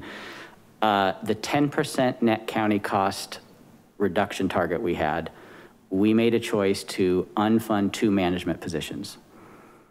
On top of that, due to a different action, we had 1 employee that asked for the retirement incentive, which requires us to freeze that position for 2 years, which we also accepted because that was the 1 position in our department that was in a unit that was being consolidated. Those actions were 1 set of actions. On the other hand, the opposite of what child support just talked to you about, where the state underfunded Santa Cruz child support, we got a dramatic increase in our CalWorks and somewhat our CalFresh allocations that deliver services to those populations, which allowed us to add positions. So the end result of those kind of moving parts are the addition of 2 positions in our budget. Okay. So it's an actual loss of two positions. We have unfunded 2 management positions, but because of the increased CalWorks allocations, we were able to add more than that, and the math then landed on 2 new positions in our budget. So some deletions, but more additions than deletions. So the sum total is 2 additional positions in our budget. Okay. All funded by the increased allocations. On the unfunded positions, this is probably true with all the other departments. Did we actually tell anybody, hey, you got a job right before the pandemic, and then, you know, they go home and they go, hey, honey, I got the job. And then when the pandemic became very, very real, that we actually then called them back and said, well, we're not going to hire you? We are very fortunate that that did not happen. The 2 positions I just mentioned that we unfunded were both vacant. Yeah. So when the pandemic hit and the recession hit, as our county administrator Vasa said, they put a hiring freeze in place. And once that happened, we paused on all hiring. Then we got the 10% net county cost reduction target. And we went ahead and looked at 2 management positions that we realized we could function without. So no human beings were offered jobs and then delayed or impacted because they were in a job. Yeah, that's just a question, the human impact. Did it happen in any of the departments where we said you got the job and then we called them back and said, sorry, you're out of luck? Not that I'm aware of. Okay, thank you. Okay, we'll open it up to the public for public comment. Anyone here in the chambers? None? Anyone downstairs? We have 1 web comment. Okay. This is from Leah Samuels. Thank you for your hard work of your staff in creating this budget and now your work in a difficult budget year. This comment is being submitted by Leah Samuels, Executive Director of the Human Care Alliance. On behalf of one of our members, there is a $224,000 slated to go to Salinas Yellow Cab. Would you consider using courtesy cab to keep the dollars in the county? Can't some of these trips go to Liftline? Are these 5150 trips? Our understanding is that budget may need to be re-examined through the year for the county to give the uncertainty of federal funding sources. We hope to be part of the conversation as to how you could spend less money managing core funding, so more than the money for the direct nonprofits providing essential services. This comment was apparently put under the wrong agenda number. So, and I missed that, I apologize, but for the next meeting, or the next item. I'll open it up for a motion. I would move approval of the recommended actions. Good, okay. I'll second that. This is Brian Coonerty. If you want to add the additional direction that HSC come back with with a potential programming for the forming of pods for online schools for CalWorks families. Yeah, happy to do that. Sorry for leaving it out. Yeah, that's fine. And I'll do the roll call vote. Supervisor Leopold? Aye. Friend? Aye. Coonerty? Aye. Did you hear my additional direction? Yes. Yeah. We got your Yes, we additional direction. Great, thank you. Okay. McPherson? Aye. Chair Caput? Aye, passes unanimously. We now go to the last item on today's agenda, number 10, the core investments. And consider the 2020-2021 supplemental budgets for collective of results and evidence-based investments, and take related action as outlined in the reference budget documents and memorandum of the Director of Human Services. Okay. Okay, so the reason this is a separate presentation is though the Human Services Department administers this budget, this is your board and the county administrator's general fund money that way before my time and for many, many years has been funding to help support the safety net, and it aligns with the work we do in human services, and we have our contract team to help administer it. So this is a standalone separate budget index in the Human Services Department, but we need your board's direction in order to execute whatever decision you make. So that's why this particular budget item is separate, and it's also deserving of its own attention. The agenda is really just to take a minute. Everyone is so very busy with so many things going on. This has been such a complicated and controversial program before my time. To put in context a couple of board decisions and things that kind of set up where we are today. Because in June I was not asked to present on core, I did not have the opportunity to talk about our operational plan impact, so I'm gonna just briefly touch on that.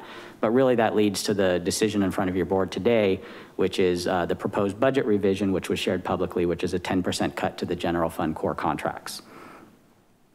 So here's the context. In November of 2019, your board had directed the Human Service Department to align its procurement process, which my understanding before my time was separate, which says there was the core base funding, and then there was these set aside programs to align them together. And that was gearing up before COVID to put out an RFP for all of that in one big procurement. Second context setting point is that then your board, since I got here, because of COVID and the struggle for us administratively, but really for our nonprofits with everything they were going through to remove them from having to deal with the procurement process with the precarious budget challenge, your board approved in May a delay of the RFP. So therefore in front of you today is nothing about procurement. That will be put forward another year where we have ample opportunity to talk about what to do and what to procure in the process given the history of this program. And then finally, the purpose of putting this last one up here is to let you know, unless your board requests, we're not planning to sort of talk a lot about the policy and the status of the program because we are slated to come back to you in October for our yearly report, at which point we fully expect there'll be lots of policy discussion. So just wanted to make sure these reminders were in place. The operational plan impacts, we do have 3 operational objectives. And again, because we're coming back in October, if your board agrees, we would plan to walk through these in more detail so we could spend our time focusing on the budget discussion. But we did want to just let you know of these 3, we are pleased to report that all of the objectives are actually on target. So, and anybody who is listening to this on archive or live, you can go to the Santa Cruz website to see the specifics, but we'll plan to talk about them in more detail when we come back for the annual report in October. Okay, so the budget revision. The core budget, which has been your board's general fund budget that we administer as of this fiscal year and as was executed at the beginning of this fiscal year, sits at $4,405,000. As the county administrator announced, there was a proposal to cut that by 10%. So our job as administrators of the program was to walk through how to do that.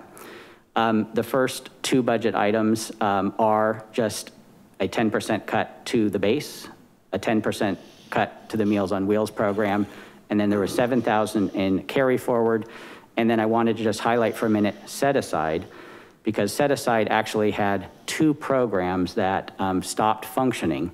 And those two programs totaled $10,500, which turns out to be about 9.8% of the set aside budget. So rather than cutting all the set aside programs, we're just cutting that which wasn't gonna go forward anyways. And so the grand total, if you see 436,000 in core reduction and you do the math, it's slightly under 10%, and that was to make sure that we didn't just apply that 10% to the set asides, given those are the small programs that are kind of the smaller operations. So what's in front of you is a proposal to reduce the core budget as listed above by $436,000. I want to take a minute to recognize that this is a very interesting program that I actually heard about in Alameda that has a long history, and I'm very humble in understanding that I have not had an opportunity to understand the interest your board has, the interest the community-based partners have, the advocates have, and this is a very important decision in front of your board. I consider my responsibility to just put some information on the table so you have the information that, as I was preparing for this, seemed very meaningful and relevant to the context in front of you. So I hope it lands that way, that this is a neutral presentation about some facts that I became aware of.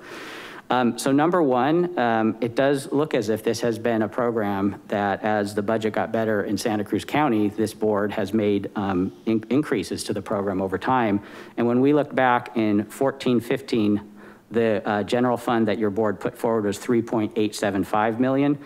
And today, even with the proposed reduction to 436, that's still over 17% increase. So there's been some meaningful investment and advancements over the years. Second is that when your board spoke very early on when the recession hit and the budget was getting bad and there were statements about making sure everybody took their share, that's when the 10% proposal was put forward to cut core programs. At the same time, county departments were asked to take two cuts. One is furloughs, which landed at 7.5%, and the other for health and human services was 10% net county cost reduction that I spoke to earlier.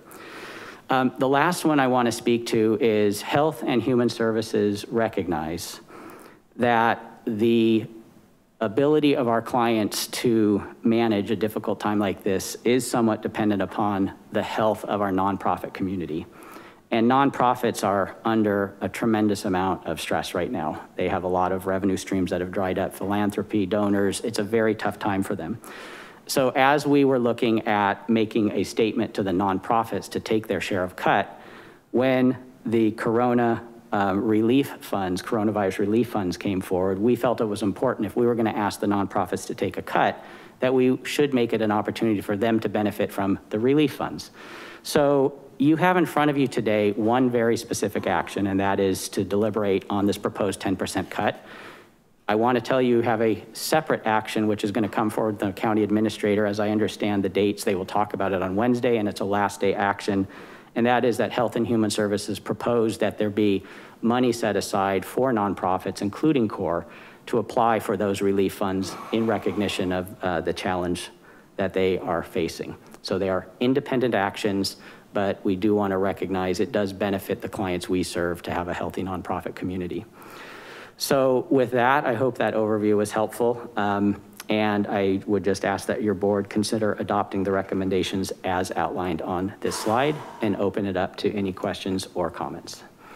Okay, let me, I'll get right to you. Supervisor Friend. Chair, I actually don't have questions right now. I'm interested in hearing from the community on this. I think some of my colleagues might, but I am interested in hearing from the community comments.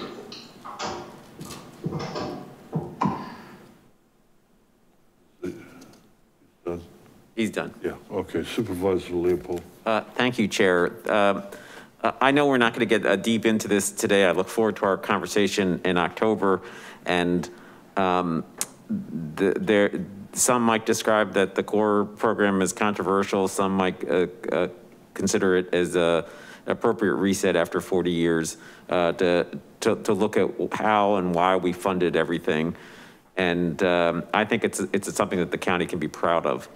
I'm grateful when I saw the list of those that could receive care fundings, and what's going to be proposed by the CAO is that we can keep our community-based partners, so we're in the core investment program whole. Because my experience in having gone through this before at the county is these are the time when we need these organizations. They are our partners, helping people who are vulnerable and at risk, maybe seeking services for the first time. So I understand that today we would be, if we accept the recommended actions, it looks like a 10% cut, but we're coming back on Wednesday to make everybody whole again. And so I'll be supporting that effort, and I appreciate the work. And I think Mr. Morris, as things return to whatever normal will look like in the future, and you have more time to spend with these community-based organizations, you will also see the good work, a great effort, and deep commitment that they have towards meeting the needs of the most vulnerable here in Santa Cruz County. And may I just say, Supervisor Leopold, just in full disclosure, the Human Care Alliance did give me the courtesy of a meet and greet, which got rescheduled because of Corona, and we actually have a second scheduled in a couple weeks. And as I shared with them the first time, I'm a humble set of open ears, I'm a new set of eyes, and I think the looking forward is the part, how to continue to partner with them. They do a lot of good work in this community. Here, here. You bet. Supervisor McPherson. Yeah, again, the need is greatest when the time is toughest for us. So I just want to say thank you to all of our community service partners and what they've provided for so many thousands of county residents. And I know that the 10% cut is going to have a very big impact on the services they provide. But we've also asked for cuts for our employees and furloughs and layoffs. And I also recognize the effort to restore some of those cuts through our CARES Act money, and I look forward to that in the previous discussions. But I want to thank the hundreds of nonprofits that we do have here in Santa Cruz County for providing the services they do. They're invaluable, and they really do provide services for thousands of our county residents. Thank you for the presentation. And Supervisor Coonerty. Thank you, Mr. Chair. Yeah, just a recognition that I think our core funding is a real effort to try to get resources in the most effective way possible to those in need. And I look forward to our conversation on Wednesday when we look at how we can allocate CARES Act money to help reduce the impacts on both these organizations and those in need in our community. Okay, that's fine. And I guess that's me, right? Okay. Yeah, this is a tough one. At the time, we're having a hard time providing all the services that we need to do. And at the same time, we're cutting people that are helping us, that they do a lot of work that reduces the load that we have with the county, reduces the amount of money we would have to spend in order to provide the services they do. So, and I just something that sort of stood out there, Meals on Wheels. We didn't mention any others as far as this one was specific, 8,500. What gets me, the reason it jumped off the page is with elderly people that are either in a rest home or they're holed up in their houses and they're asked not to leave. It seems to me that Meals on Wheels for $8,500 to be cut, it seems like we're punishing a certain group of people, the older people in the community. I know we don't intend that, of course, but it almost looks that way. we're shutting them off from going out. We're shutting them off from people going to visit them, and people that are in their homes and trying to stay out of a rest home. I think we should be doing all we can to keep them in their homes without forcing them out. And if they don't have those meals and that personal contact that comes with it, it just seems like a too heavy of a burden we're putting on them. I'm going to turn this over to Emily to talk about the technical. There's a technical reason why Meals on Wheels is separated in terms of how we organize the budget. And I would just say, this is why your board needs to deliberate about what to do, but right now as proposed, every program, but for the set asides, for the reason I described, is equally taking a 10% cut. But I'll let Emily speak to why the Meals on Wheels program stands alone. It's a technical issue. Yes, because they received the $85,000 augmentation specifically for Meals on Wheels. Are you on? Okay. I just need to adjust. That's why the $8,500 was called out in as part of how that we came about how we got to the reduction, is because of this. They specifically got that $85,000 augmentation originally. It's 10%. It's 10% of the $85,000. But I mean, if we have to vote on this all or nothing, for $8,500, we could your board could take care of them. Mm-hmm.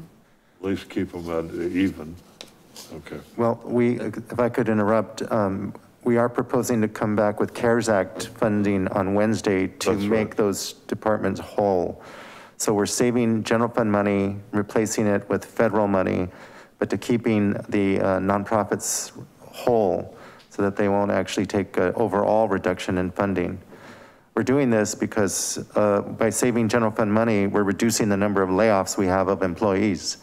So we're using that CARES Act fund, we're leveraging it, and we're saving general fund employees. So on Wednesday, we are proposing to come back and restore some of this funding or supplement it so that there's a net no loss to these agencies. Yeah, it just struck me, I agree, we're gonna come and look at it, but it struck me with the pandemic, we're talking about mostly people that are in that vulnerable age group, like myself, older, and a lot of them are in their 80s or 90s, they're shut off at home, and we're telling them, don't go out, but at the same time, we're depriving them of a meal that if they don't get that, they're gonna have to go out and get something to eat or whatever. So they got the pressure from both sides, yeah. Chair, I'll also add, due to the hard work of Human Services through the Great Plates Delivered program, over 500 people who weren't previously in any of our programs are now receiving 3 meals a day delivered to their home. So what they're coming to us is with this cut that they are being asked to by the county administrative officer to deal with our financial situation. We are fortunate that we are going to be able to fully fund all these programs if we vote for this CARE Act resolution on Wednesday. So the action we take today should not be seen by itself. It should be seen as concert with this action we're going to take on Wednesday. Yeah. I share with you the interest of not cutting off funding for organizations like this during our greatest time of need. But there is a plan in place that we're not going to have to do that. Yeah, no, that's fine, and we'll look at it. It was set aside. It was one of the many that were helping that was specifically mentioned in the report. And that's the only reason I brought it up now rather than Wednesday. Thank you. Thanks a lot for everything you're doing. We appreciate everything, and you're in a tough spot. We need you, and thank you. We love you. Okay. We'll take it. All right. We'll open it up to public comment.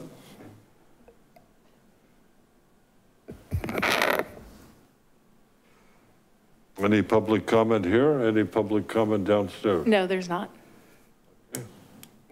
Done online either. Okay, open it up for a motion. I would move the recommended actions and look forward to the vote on Wednesday as well. Okay, have a second? Second. Okay. Oh, okay, the roll call vote. Supervisor Leopold, Aye. Friend, Coonerty, Aye. McPherson, Aye. Chair Caput. Aye, passes unanimously. And we will return tomorrow at 9 a.m. right here in the board chambers on Tuesday, 9 o'clock in the morning. Thank you, and that closes the session.